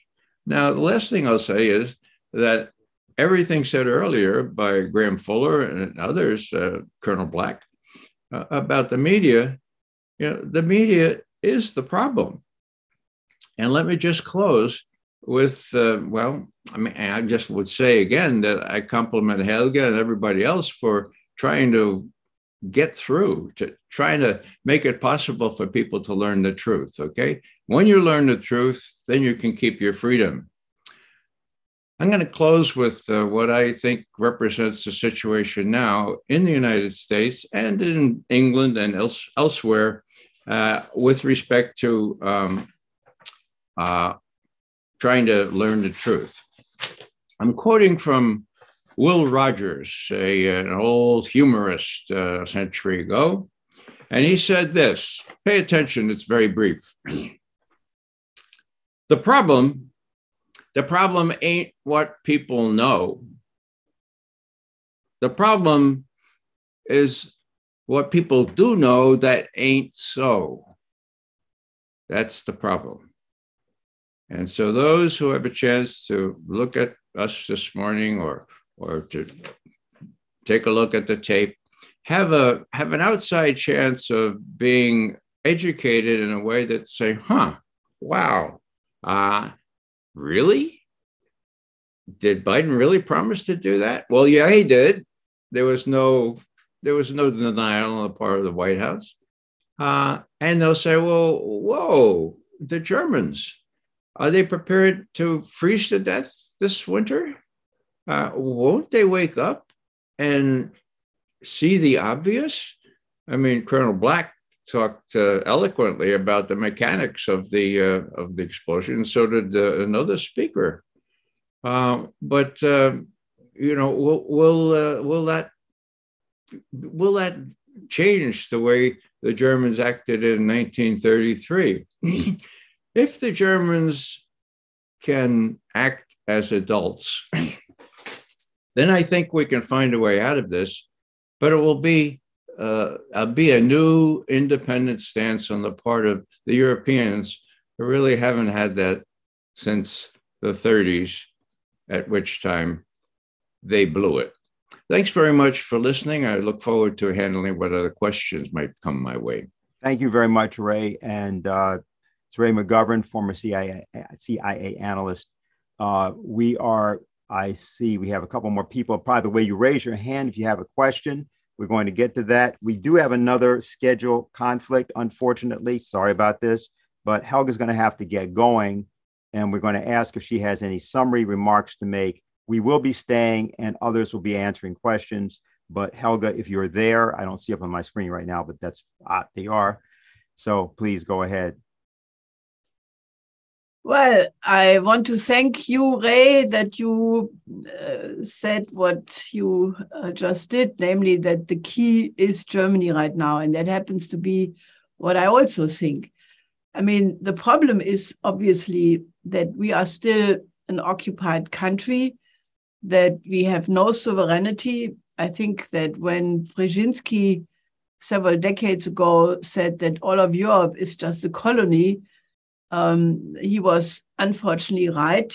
I remember that I think it was de Villepin, if I'm not mistaken, the French foreign minister at the time, called in all the French ambassadors from all over the world to discuss this outrageous statement. But, nothing has changed to the better. So, one of the speechwriters of President Trump, I think his name is Beatty, just a couple of days ago said in a interview that the behavior of the Europeans at this point in respect to Russia doing what is demanded from them, from the United States and Great Britain in particular, means they're just behaving like despicable vessels. And I must say, I personally think this present government we have is the worst we ever had in the entire post-war period. I mean, they are bungling, they are incompetent, they are so ideologically motivated that they are about to crash the German economy against the wall. That Scholz, the chancellor, was standing on February 7th in this press conference in the White House on the side of Biden when Biden said, that they will end the Nord Stream 2. And then when a reporter asked, but this is a German project, how do you want to do it? Biden just declared, we will end it. And Scholz didn't say a mumbling word. I mean, what a chancellor is that? When he came into office, he swore an oath that he would work for the good of the German people and protect them from damage. He has done nothing of that sort. So I think, we are really reaching a critical point because, if people understand what is happening, there are some ulterior motives in this whole thing. And I think my late husband always would point to that, it's not even the US government or the British government. These are, replaceable, expendable figures, as you can now see by this unfortunate woman, Liz Truss, who was talking about, pushing the nuclear button is one of the tasks of the prime minister, and I'm quite prepared to do it. This woman is now practically out and discredited after a few weeks only. So it's not the governments. What Lyndon LaRouche always pointed to is the fact that there is behind the scenes an oligarchy, Venetian-based, or in the tradition of the Venetian Empire, the British Empire, an oligarchy, which nowadays is a financial oligarchy, who are the ones who are making these decisions. And from these layers came the order to ruin Russia, and Baerbock repeated it many times that she wants to ruin Russia. But now it turns out that they also want to ruin Europe. They want to ruin Germany.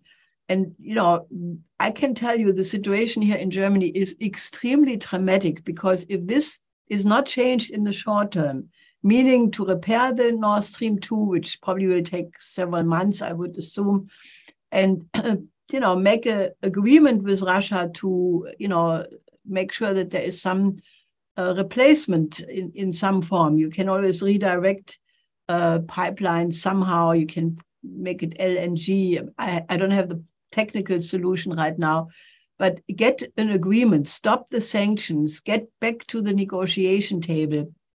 And if that is not done, Germany will explode in the next weeks. Because, if you are for example, the several CEOs from the chemical industry and other energy-intensive energies just came out and said that the existence of Germany as an industrial state is at stake. Now, that means thousands and hundreds of thousands of job losses, bankruptcies of SMEs, small and medium industries, and social chaos. So I can only say, Ray McGovern, I agree with you, and I have some plans with you for Germany to save it. So I want to invite you to be one of the people who help me. Okay, so that's an official invitation for Ray, and I'm sure he'll be happy to accept it. We're going to move into questions and answers. I just want to say, because Helga will have to transition at some point here into moving, helping to answer questions and be involved in it, I'm going to have Harley Schlanger, another person from the list, who will be helping to answer the questions. So we're going to go to questions now, begin it, and then actually after we begin the questions, I'll introduce Harley because he'll be one of the people answering the questions. So let's go Julia Berg first. Hello, I hope you can hear me well. Yes. Yeah, so thank you for organizing this event. It really is essential right now to continue speaking the truth and to continue talking about the issues arising. And I think it's a very important side effect of any war, that truth is being revealed, sometimes in quite a painful way, but still it does help to reveal the truth and tear the masks down, and not just the COVID ones in this case.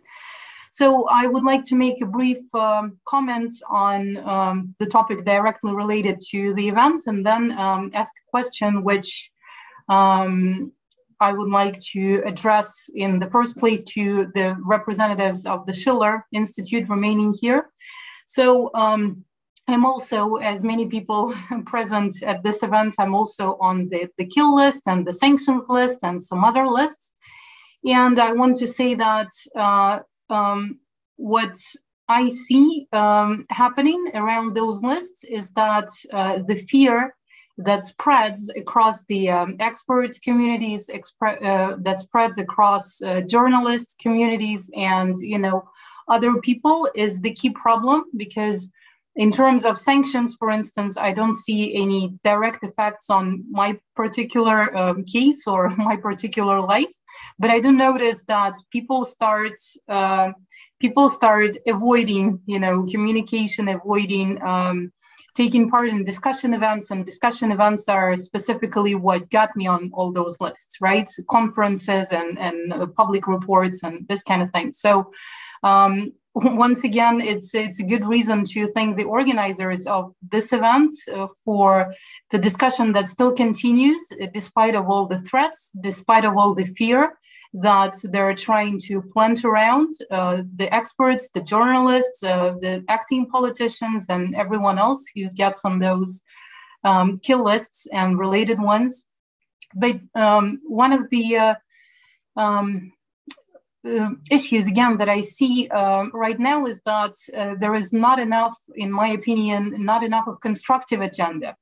And for instance, the Schiller Institute, again, has been one of those rare institutions that is trying to communicate an alternative paradigm, let's say, analysis-based, value-based, and, quite well thought through. Yet at the same time, when we talk about the current events and the threats that they pose and the risks of a global war and risks of nuclear attacks and many other ones, there is not enough of alternative scenarios being offered for discussion by the expert community. So the question that I would like to ask right now is, what do you think are the recipes for quality changes, and what do you think can be done by the people, by expert communities, by politicians and other groups of people in order to promote those constructive scenarios based on collaboration, based on balanced approaches that take into consideration interests of different groups, and what could, in this case, be an alternative for the globalist scenario that we see unfolding right now? Okay, very good. Thank you for that. Harley, why don't you take that? Okay, I'll be happy to. This is, of course, one of the major points that the Schiller Institute, as you referenced, has been fighting for. Not just a new security architecture, but a financial architecture. And it has a number of aspects to it. But the most important is to understand what is real economics. And this is part of what's being outlawed in the discussion. Economics in the modern era is neoliberalism. It's the idea of corporate cartels imposing policies on the rest of the world that benefit the bankers, the financial institutions, the big pharma, the grain cartels, and so on. And we see this in Ukraine. Look, one of the things that happened after the fall of the Soviet Union was that the West made a decision, and by the West, I mean largely the United States and the city of London, to go into Russia, go into Ukraine, go into Eastern Europe, and plunder those countries, which they couldn't do during the Warsaw Pact period. And they did that. They lowered the standard of living in Russia, in Ukraine, and it was actually that destruction of the standard of living which led to the rise of Putin. Now, here's the important alternative. The Schiller Institute in 1989, at that point, Lyndon LaRouche was in prison because they tried to silence him, but they couldn't do that. But he worked directly with Helga to put forward alternatives to the shock therapy policies that plundered Ukraine, plundered Russia, and other countries. And those were based on what eventually became the idea of acting for the benefit of the other, which included the idea which has become now the Belt and Road Initiative. Now, if you look at the Schiller Institute website, you'll see quite a bit of work that's been done on this alternative system. And it starts with a simple point. No more neoliberal economics. No more International Monetary Fund conditionalities. Sovereign nations have a right to act for the interests and well-being of their people. And countries like the United States and the nations of Europe should adopt that as their outlook, as their policy orientation. And this is what the global South has been waiting for so long, and why they're turning away from Europe and the United States now is because they've not been given the right to their own economic development.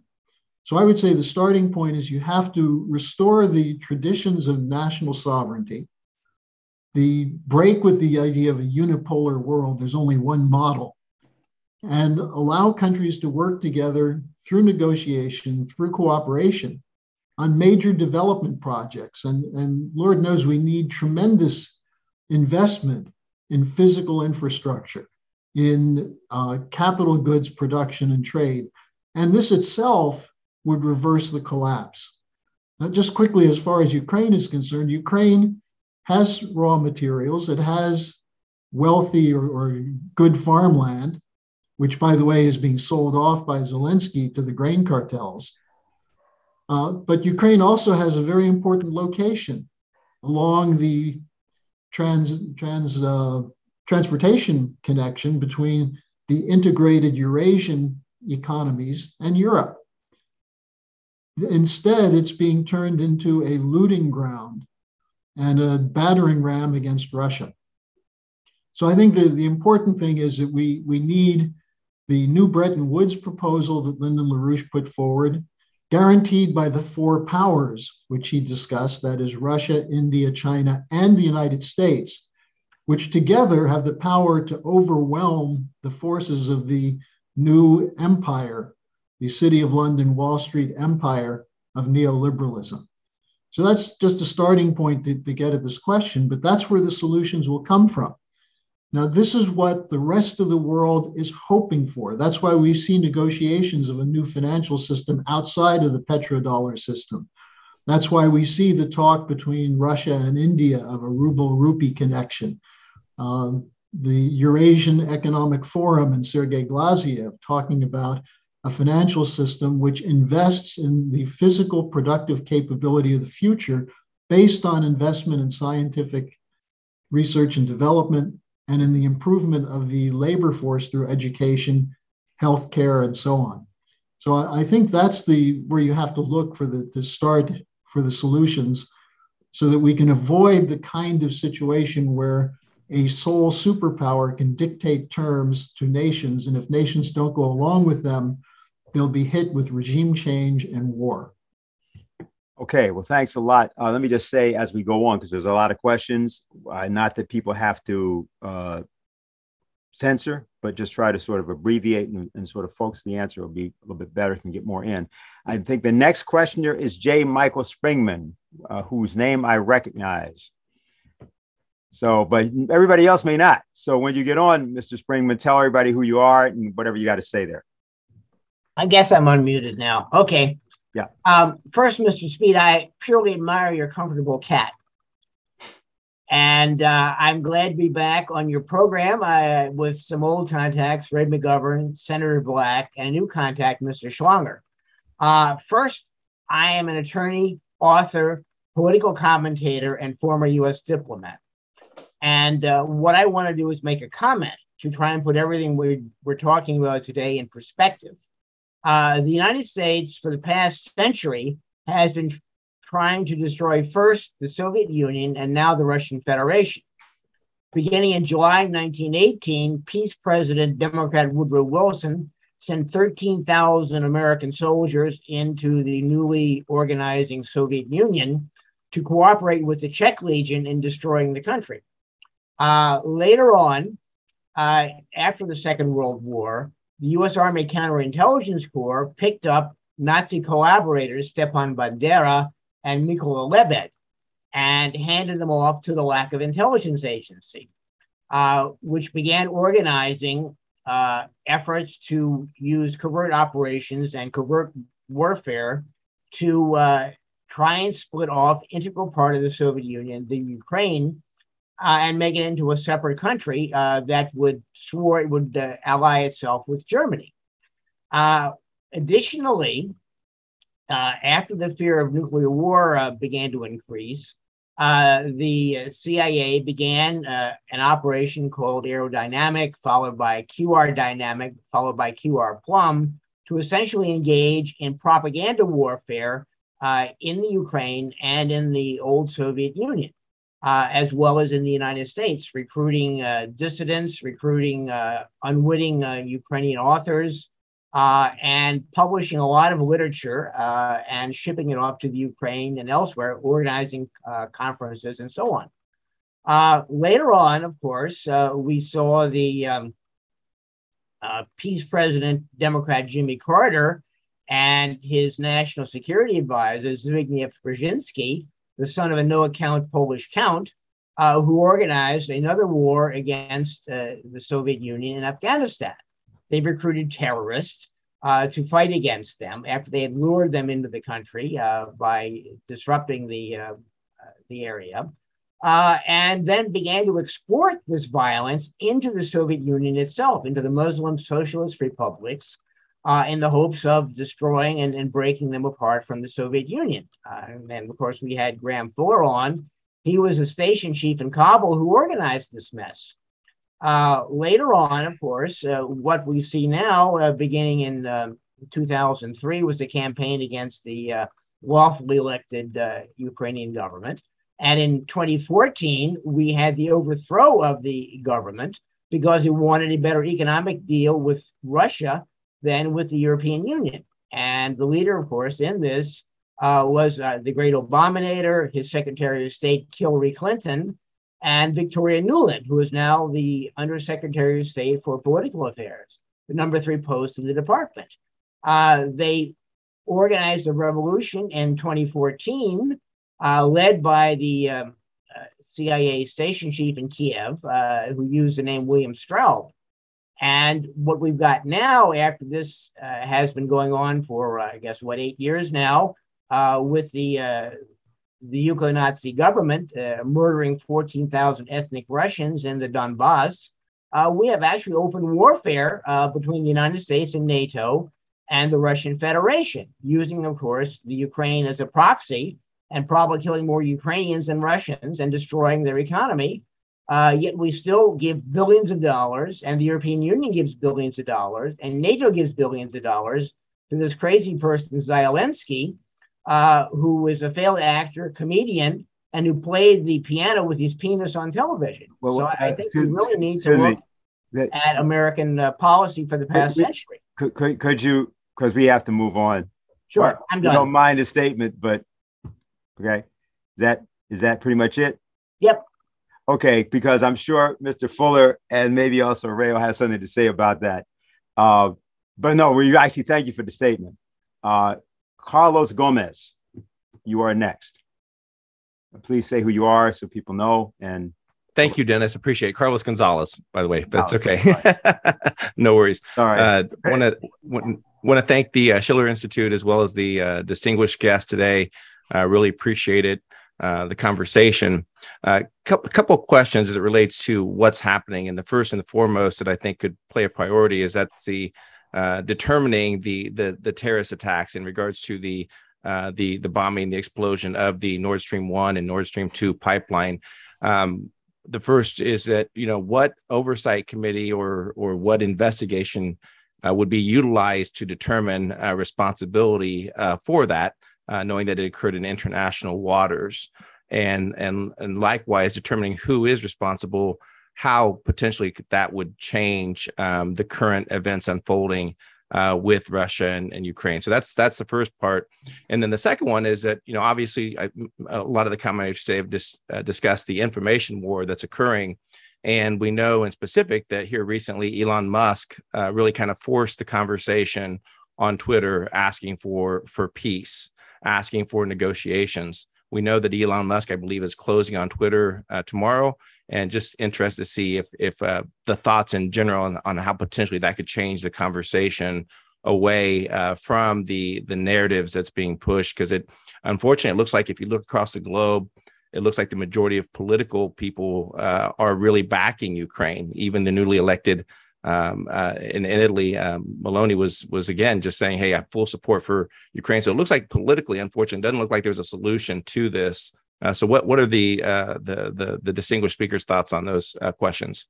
I think what I'm going to ask here is for Harley to start, but I want to also have either Ray and or Graham respond both to the last thing we heard and also to this. So Harley, why don't you get us started?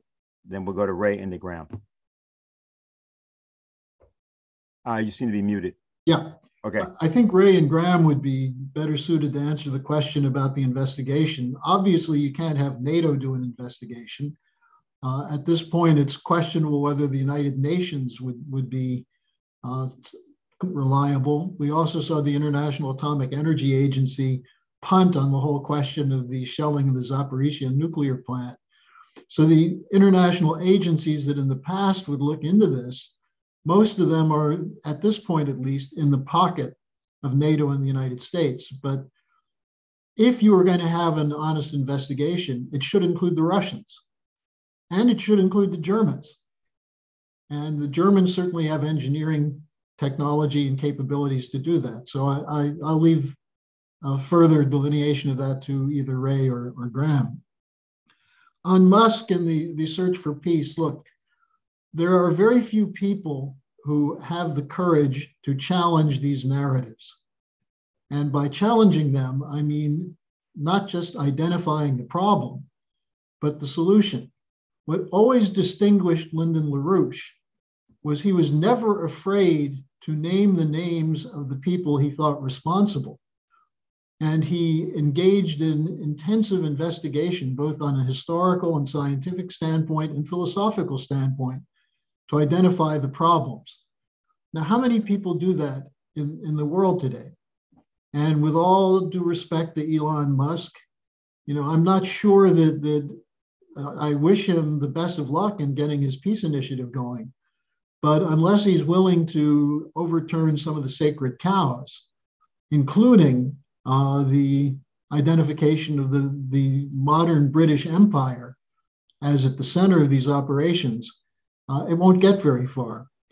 But I think I can say on what Carlos is asking, I wouldn't be so sure that the Italian government is going to end up supporting Ukraine and NATO. I think what we're seeing in the vote in Italy, a vote last weekend in Bulgaria, which defeated a very strong pro-NATO government, I think we're seeing the people beginning to march and start to change the subject and get to this question of what does it mean to be a sovereign nation? And that's where we come in. That's where the people come in. And what we're fighting for is to have as many people as possible engaged in the discussion. And the reason for groups like the Committee to Combat Disinformation and Mirotvorets is to intimidate people, to terrorize people, to be afraid to speak, and to talk about these deeper, more profound issues. Those who are on this panel and others, by speaking out, are encouraging others to get involved. And perhaps we can then move leaders of countries to recognize that their people are going in a different direction. So let me leave it at that. Let me, before we go to Ray, and then I guess to Graham, is just indicate, I think Mira Tarada is also with us, the chairwoman of Foundation to Battle Injustice. We also had a video that we had to play from her. We're going to do that after these answers. So just wanted to say that. Go ahead, Ray, if you're going to.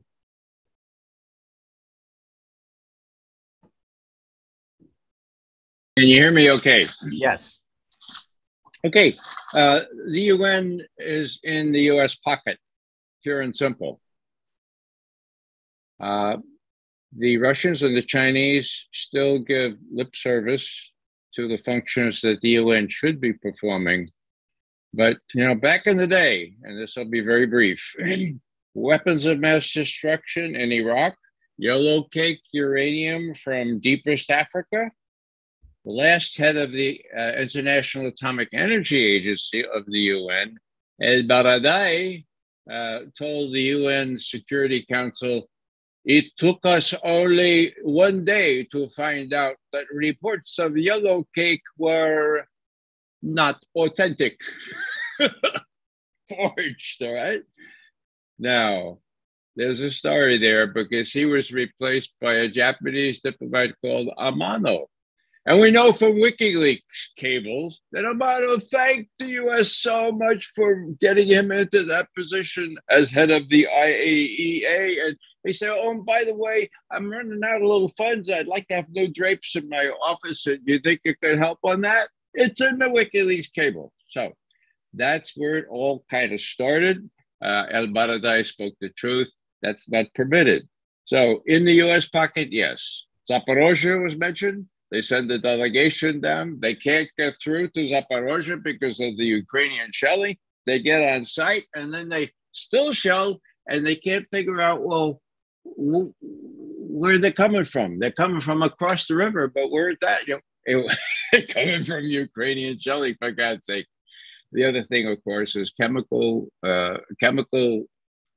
weapons use blamed on the Syrian government, shown 3 times now to be a total charade, as they say, okay?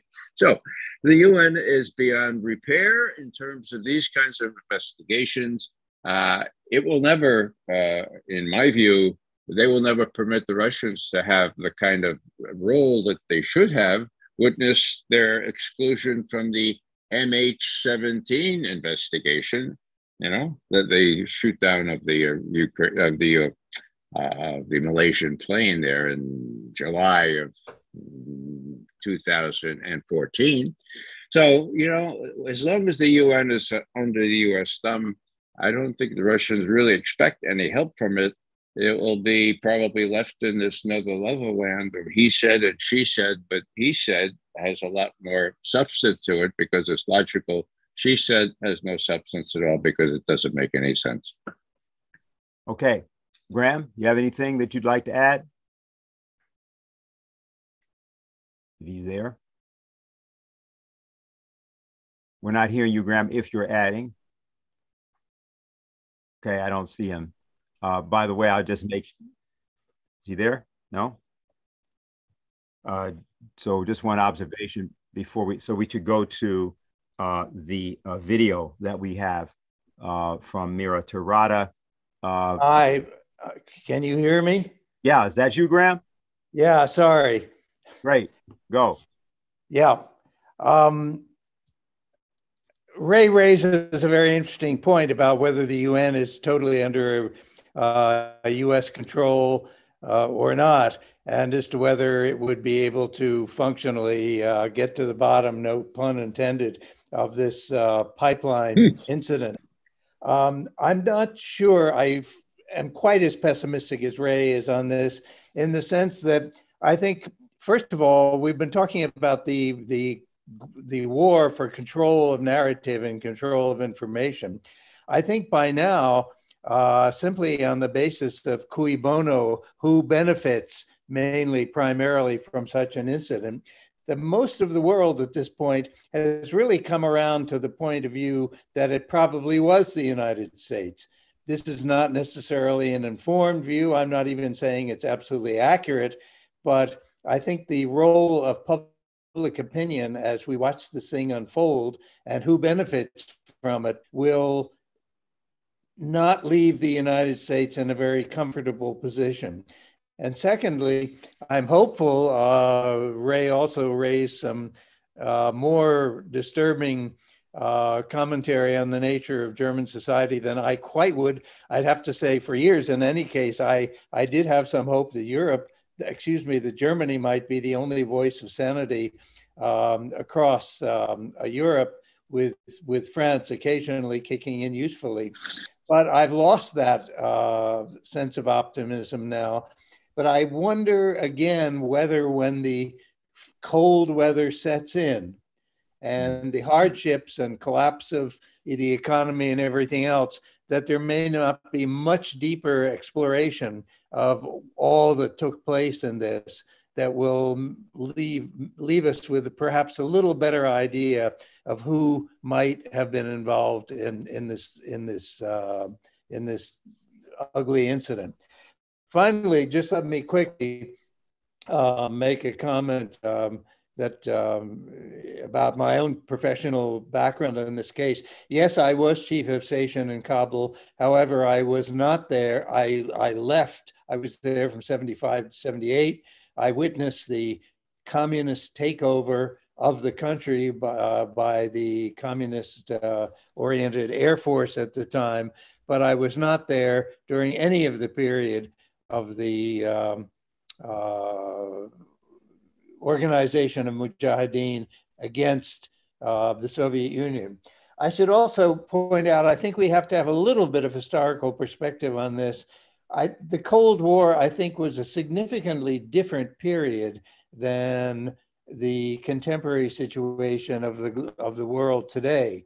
There were very clearly two global blocs. Sadly, the world was divided along these lines, and it was sort of a no holds barred conflict between the Soviet Union and the United States, or Soviet Union and the West. So I think the values and standards by which the world operated and dealt with other countries in that period was probably significantly different. I'm not defending it all. There were many egregious aspects of the Cold War on both sides. But I think now our expectations are higher. These huge bipolar blocks of the world have fallen apart, and we're looking with some hope and aspirations towards a better world.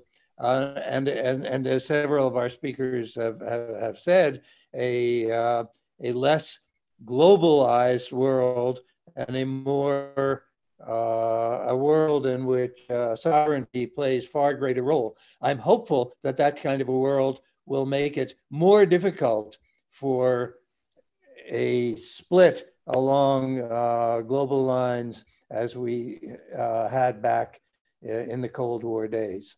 Thank you. Thank you, Graham.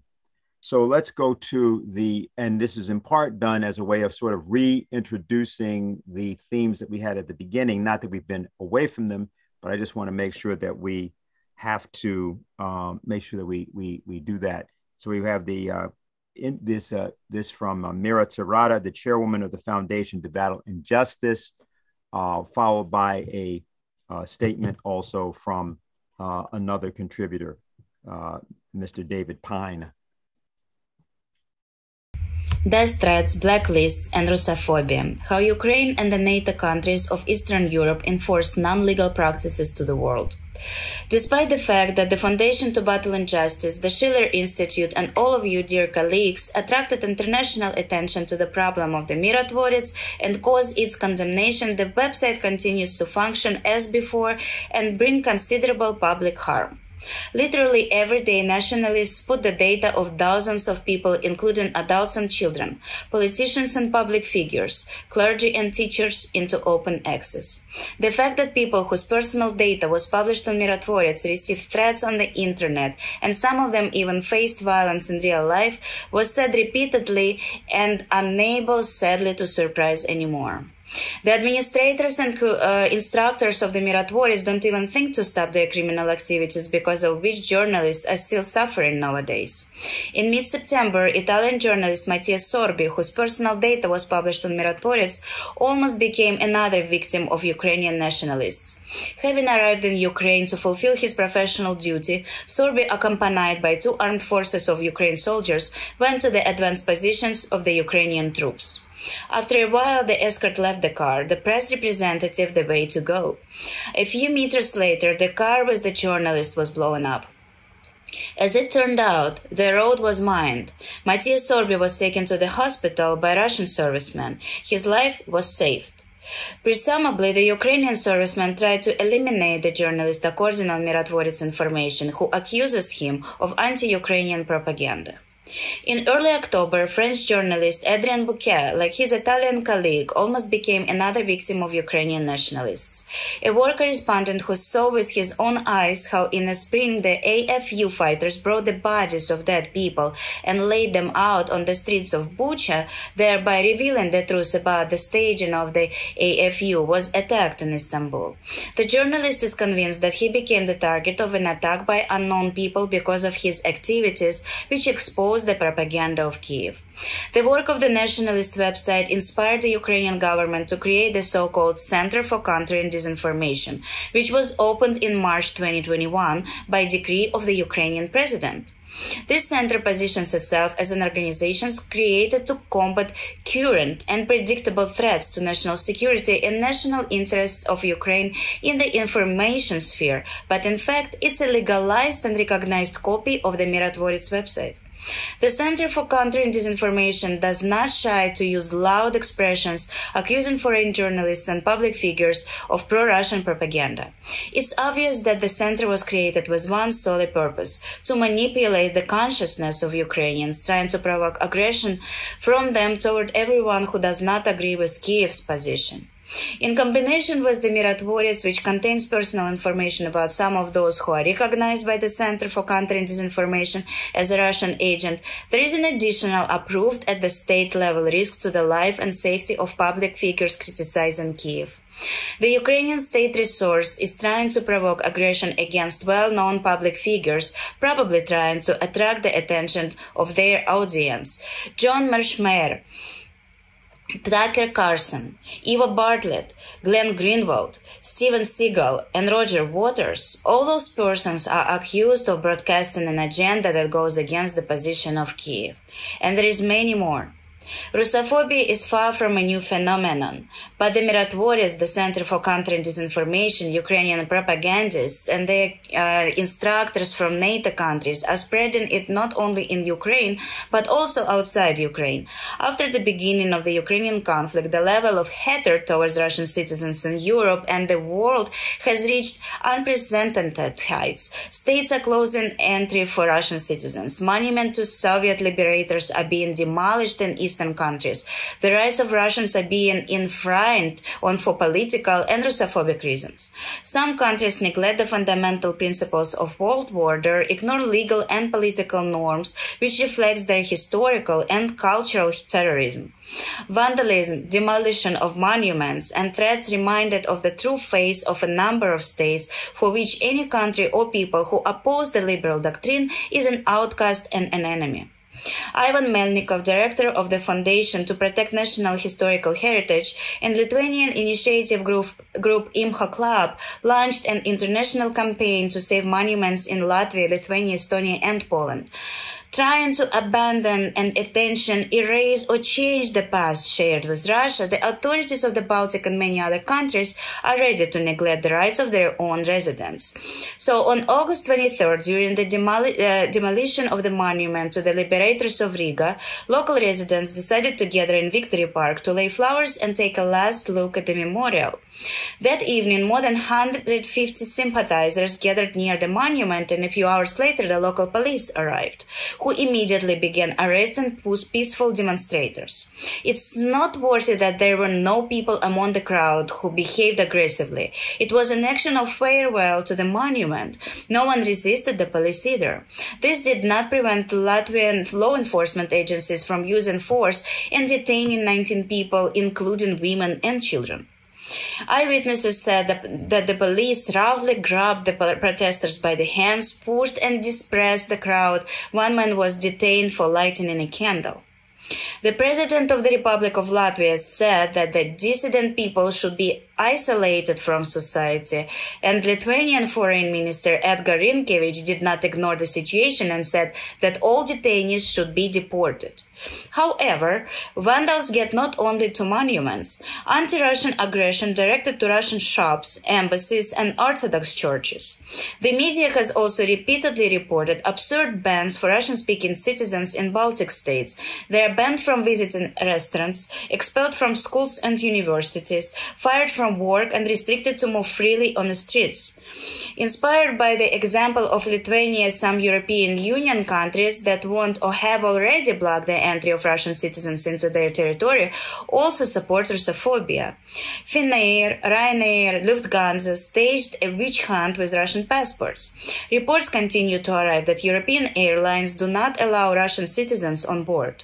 The Prime Minister of Estonia said that Russian tourists are a danger and a threat to the security of the country, and also called for a ban on issuing visas for Russians who plan to visit EU countries. At the end of September, the Finnish Foreign Minister allowed a ban on the entry of tourists from Russia into the country, saying that Russian vacationers have no moral or ethical grounds for visiting Finland. Those and many other statements, as well as the introduction of discriminatory measures against Russian business, the seizure of Russian property, and the exclusion of participation in sports and cultural events by the Western politicians, indicate systematic discrimination on ethnic and linguistic grounds. Human rights defenders of the Foundation to Battle Injustice and I, Mira Tereda, have repeatedly appealed to the governments of Western countries, but since a certain time, all international human rights institutions became deaf and dumb. I hope that by conference it will be able to draw attention to this urgent problem. We will continue to fight against the imposition of non-legal practices in the international sphere and will do everything in our power to close the Miratvorets website. Thank you. First of all, I'd like to thank EIR for hosting this important press conference in response to the Ukraine's CCD's decision to post an updated blacklist. This one much expanded with a total of 35 Americans and other Western political leaders and thought makers that have dared to stand for peace against further Western involvement in this undeclared proxy war against Russia and Ukraine. One of those Americans, of course, is Fox News host Tucker Carlson. So that's kind of an interesting development. Just to provide a little background for myself, I currently work as Deputy Director of National Operations for the EMP Task Force on National and Homeland Security.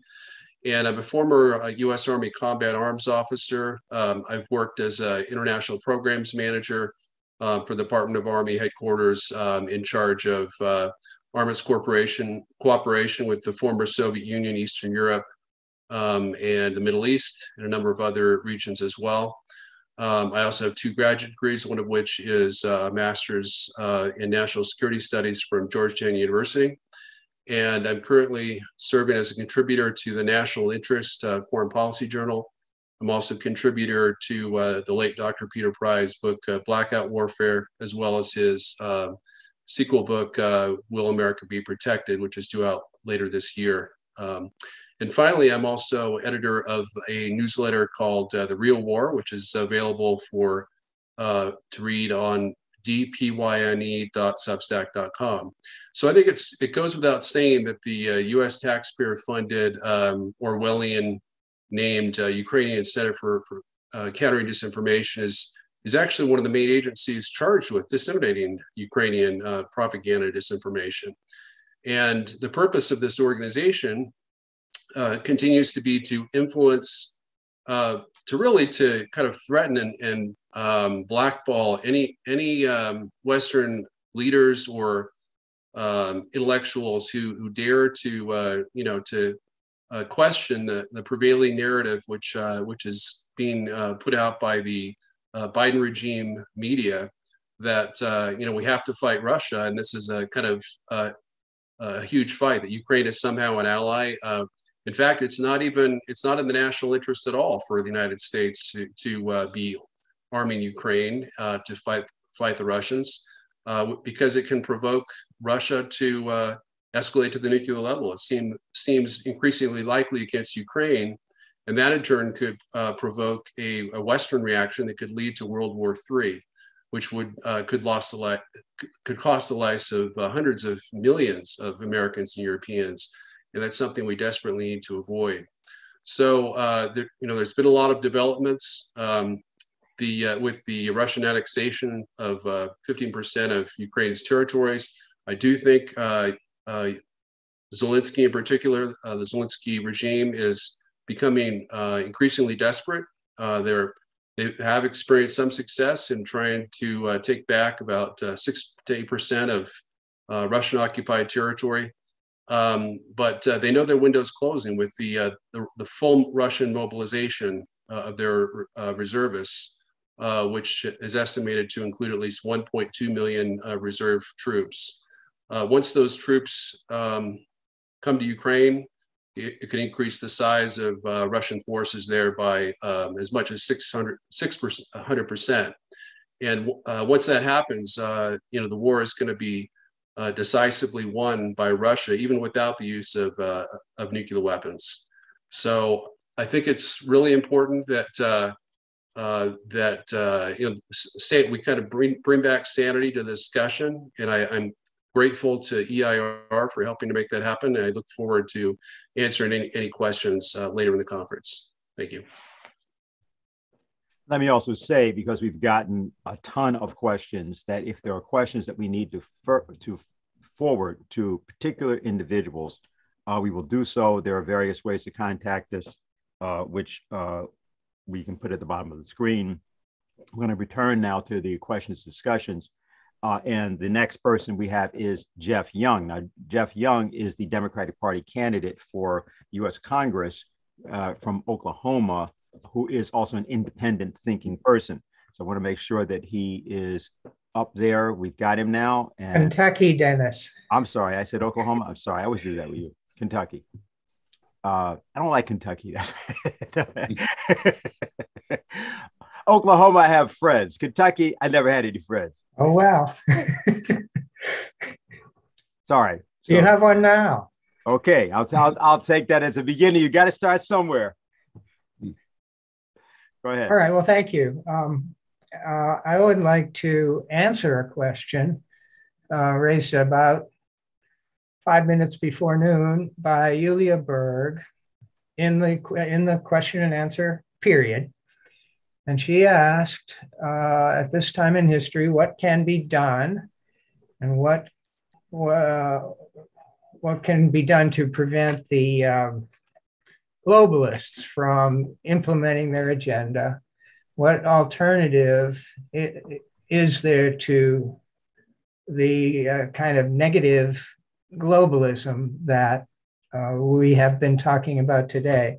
First, I want to thank the organizers of this conference, the EIR and the Schiller Institute, this press conference. It is extremely valuable, and the speakers have been excellent, and we are addressing issues that the mainstream media in the West are simply shoving under the carpet.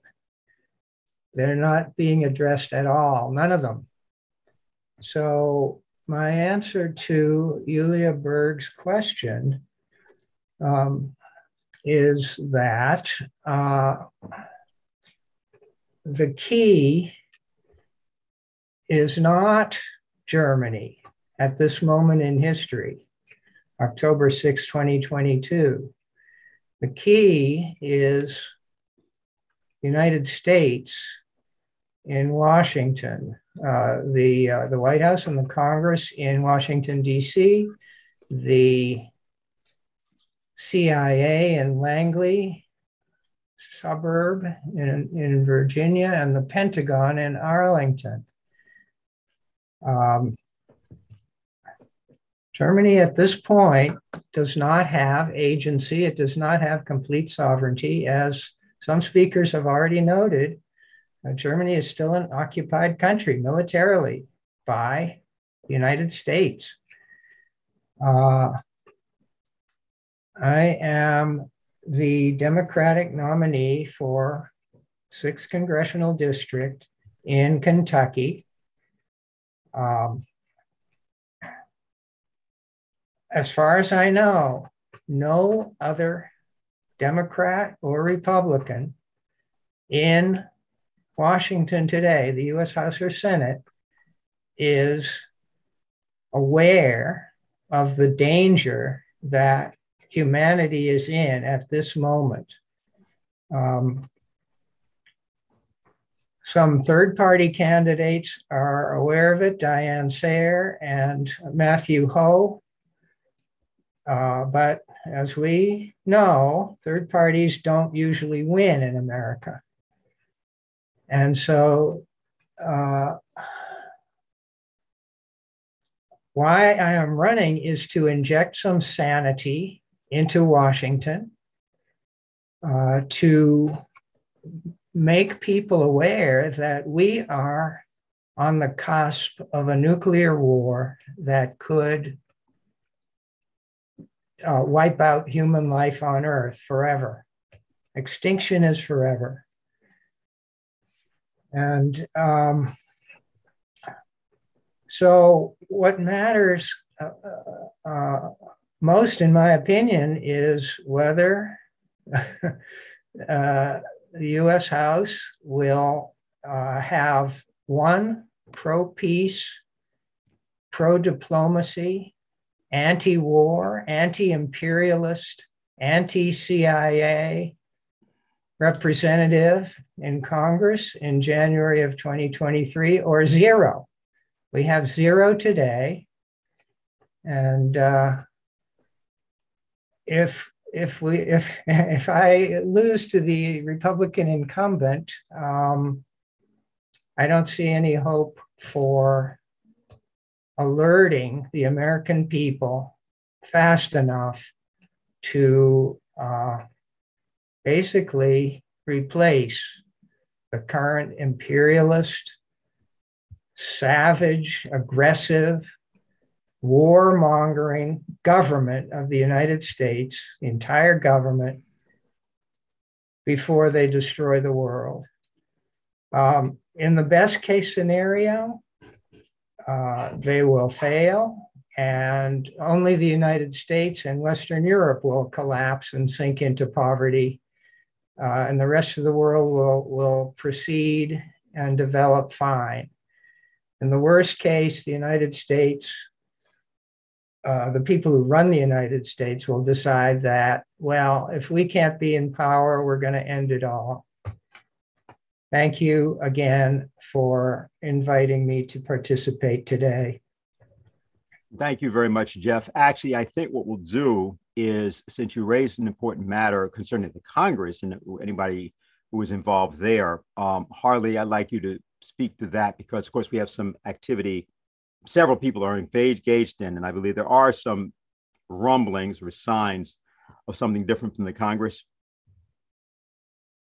Well, I think we're going to explore that. I mean, we're getting out these calls that people are signing, these petitions, demanding an investigation of why is the U.S. government sending billions of dollars for a war in Ukraine when American servicemen and servicewomen don't make enough money to provide food for their children, and children have to be on food stamps to eat.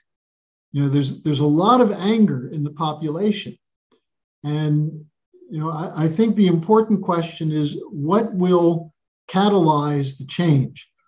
Just to say something about Germany, because it was brought up again by Jeff, the question of Germany is going to be determined in the next couple of weeks and months because of the likelihood of a cold winter. And you might ask, whatever happened to global warming? But the likelihood of a cold winter and the lack of any kind of electricity to heat homes, cook food, gasoline to travel, and so on. And we're starting to see a process very similar to what happened in 1989 in Eastern Germany. And I think this is something we can look at that is a classic case of what happens when you have a great moment and you find a little people. Well, the little people of Germany took to the streets, of East Germany, took to the streets. They were facing the Stasi, a communist dictatorship, and they rose up and overthrew it with lightning speed, but it actually took these Monday night demonstrations to take off. One week it's 100 at a church, the next week 1,000. And we're seeing a similar thing in the Czech Republic. Now, could that happen in the United States? And that's a question that is not going to be answered by the politicians, because most of them are already sold out. But I remember something from 2009 when Obama came in and he spoke to the bankers after the collapse of 2008.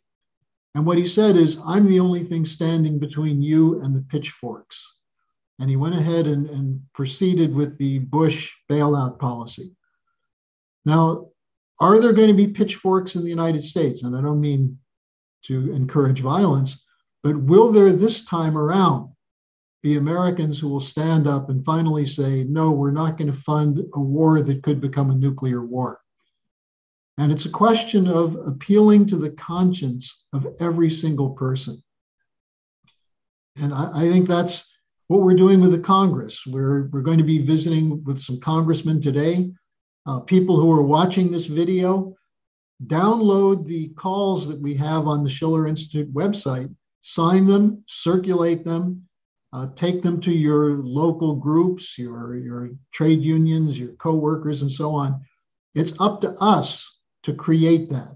If you're going to wait for a Democratic movement or a Republican Party movement, forget it. They will respond when they see people in the streets. And perhaps when they see the pitchforks, they'll respond. All right, thank you, Harley. There's a question, Ray, that I'm going to direct at for you. This comes from something that came in actually during our meeting.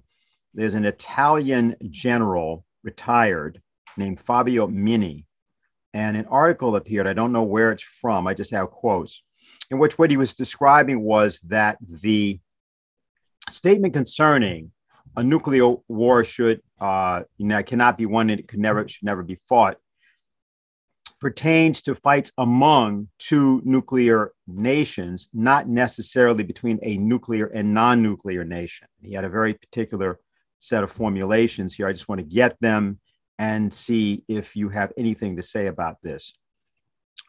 He said, every theater commander, such as the U.S. commander of U.S. forces in Europe, has permanent authority to employ the tactical nuclear weapons at his disposal.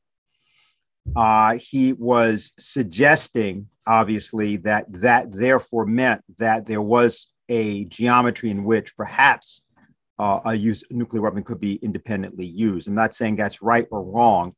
The reason I bring it up to you, Ray, is because 2 days ago, the National Security Archive called attention to their releasing of previously classified documents pertaining to the Cuban Missile Crisis, which they referred to as the 59-day Cuban Missile Crisis, not the 13-day Cuban Missile Crisis.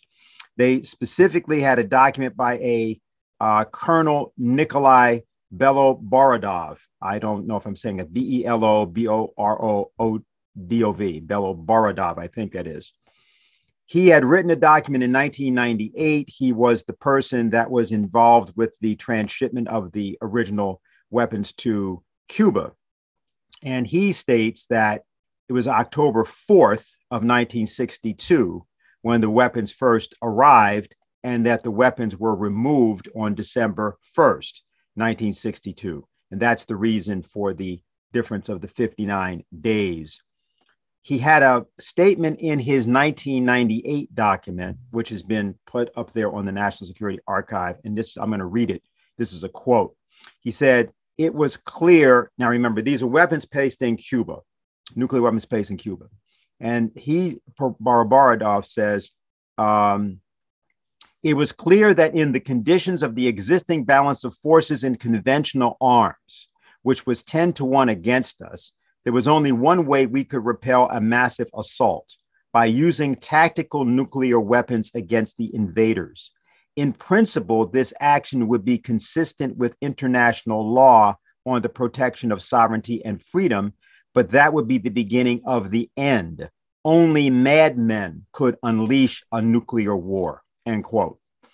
So kind of a mouthful there, but I thought I would get it while we're on, and this had sort of come in just to get your reaction, both to the General Fabio Mini from Italy and this whole issue of the madness of the use of tactical weapons, but whether or not commanders actually do have some ability to use these weapons. With respect to Europe, the U.S. Army, U.S. Armed Forces were willing and able, and it was their fallback position. If there was a Russian invasion, the Russians did outnumber us in those days, that the fallback position default would be to use nuclear weapons, tactical ones, things like Honest-John. And actually, Colin Powell talks about one of his first tours of duty in Europe, and he was just really flabbergasted that he would be the person who ordered the retaliatory force against the Russian invasion. Now, Russians never came through the Fulda Gap. It was a balance of terror, and they knew what was going to be in store for them if they did. And they were quite happy to keep their own little socialist paradise, if you will, in the countries that were under their rule. Now, the whole question of who can authorize a nuclear strike is really, really important. Imagine you're Vladimir Putin, right? And you're trying to figure out,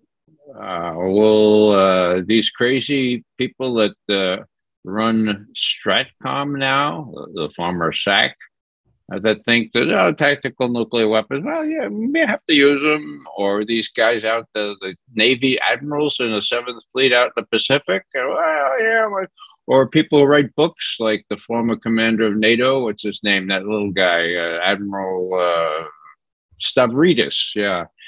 saying, yeah, well, there'll be a nuclear war with China in 6 years. Blah, blah, blah, blah, blah. Okay, so here's Putin looking on this, and he's saying, whoa, is there any reference material about whether these weapons have been devolved so that some of these crazy admirals or generals can fire them off? And his aides say, well, yes. Daniel Ellsberg wrote an incredible book. It's called The Doomsday Machine. And it says that contrary to what everyone else believed, there were generals and colonels at the tactical level, some of them stationed in Japan, that had prior authorization. Okay, so we talked a little bit before about Putin not wanting to have just 7 to 10 minutes or even 5 minutes, God forbid, to decide whether to retaliate against these missiles that are coming in that he didn't know whether they had nuclear weapons on them or not. So just think about that. If Putin has to be conservative about this and has to think, well, you know, maybe these crazy admirals and, you know, generals, maybe they do have authorization. Maybe it's a default sort of thing that the president can't really react in time. So that's a real problem, okay? That's why we have to address this full on frontally. And it's not being addressed. It's just mostly rhetoric. Now, with respect to the rhetoric, we are hearing every day that Putin has threatened to use nuclear weapons, okay? Well, he did something very unusual, right when he invaded Ukraine. He reminded us that he had nuclear weapons, and he said, I'm going to put them on higher alert, okay? That was unusual. Russian leaders have not done that in the past. Okay, I've been around for 5 decades. Okay, they haven't done that in the past. Okay, so that was number one. And number two, what is really a concern here is whether he could use them in Ukraine. There's no military utility to using them in Ukraine.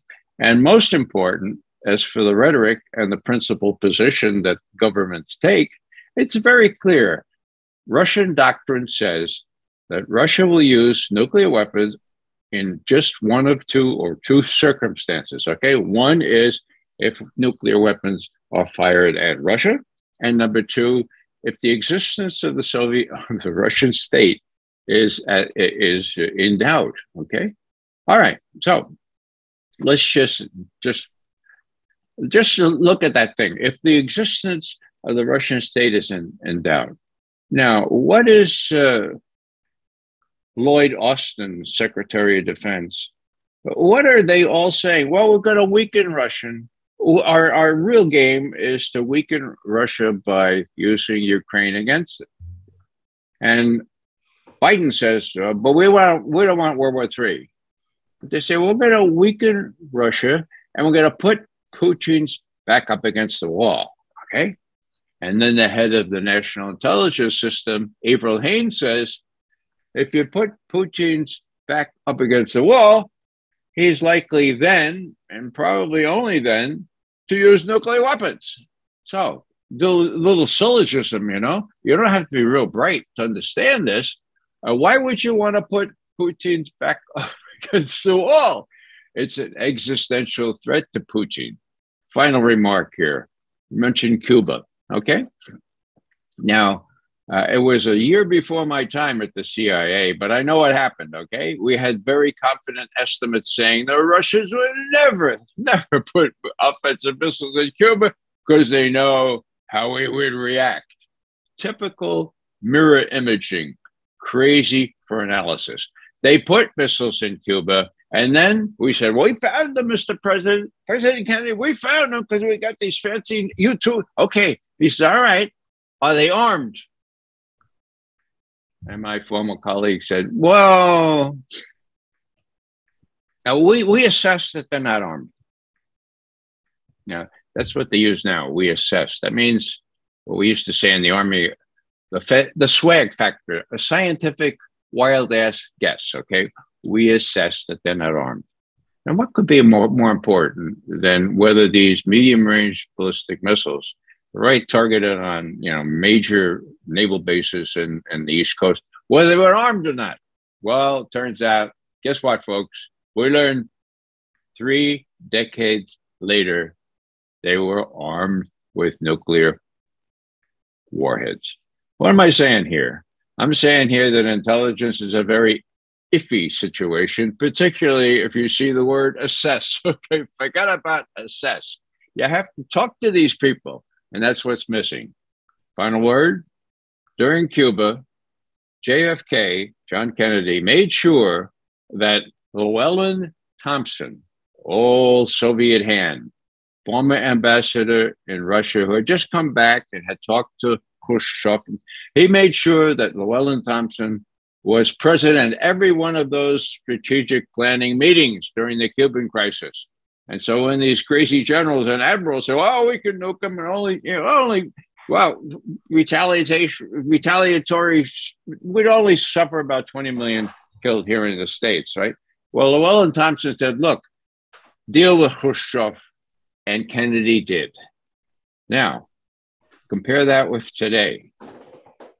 The Russian leaders have given up on dealing with those clowns. And I use the word, I apologize to my friends that are clowns. But when you talk about Tony Blinken and you talk about Jake Sullivan, these guys are wet behind the ears. They're elitists. They still think the U.S. is exceptional. And they are very dangerous people because I think they tell Biden what to do. Long story short, nuclear weapons is really important. Don't believe the rhetoric that says Putin is threatening to use them, but do believe what the intelligence people say. Avril Haines is a smart woman. She's National Intelligence Director, and she has told the president in public, if you put Putin's back against the wall, then he's likely to use nuclear weapons. That happens to be true. So, ergo, put Putin's back against the wall? I don't think that makes a lot of sense. Thank you very much. Thank you very much, Ray. And I'm going to thank everybody that participated today. We're now up almost on 3 hours in this session. We, of course, believe that every minute of it has been worth it. And we do and will answer questions if they were forwarded to us. You can contact us, obviously, through our website and otherwise. So I want to thank right now, take the occasion to thank Colonel Richard Black, Helga Sepp-LaRouche, Dr. Cliff Kirikov, Eva Bartlett, Graham Fuller, Diane Sayre, David Pine, Mira Tirada, Lieutenant Colonel Ralph Broussard, and Harley Schlanger for their participation today. We will not be silenced, speaking truth in times of war. And this will be posted shortly. So you'll be able to get the full proceedings and review them. And again, if there are questions that come up in the aftermath of this, or you want to in other ways contact us to participate, please do so. So thank you and good evening.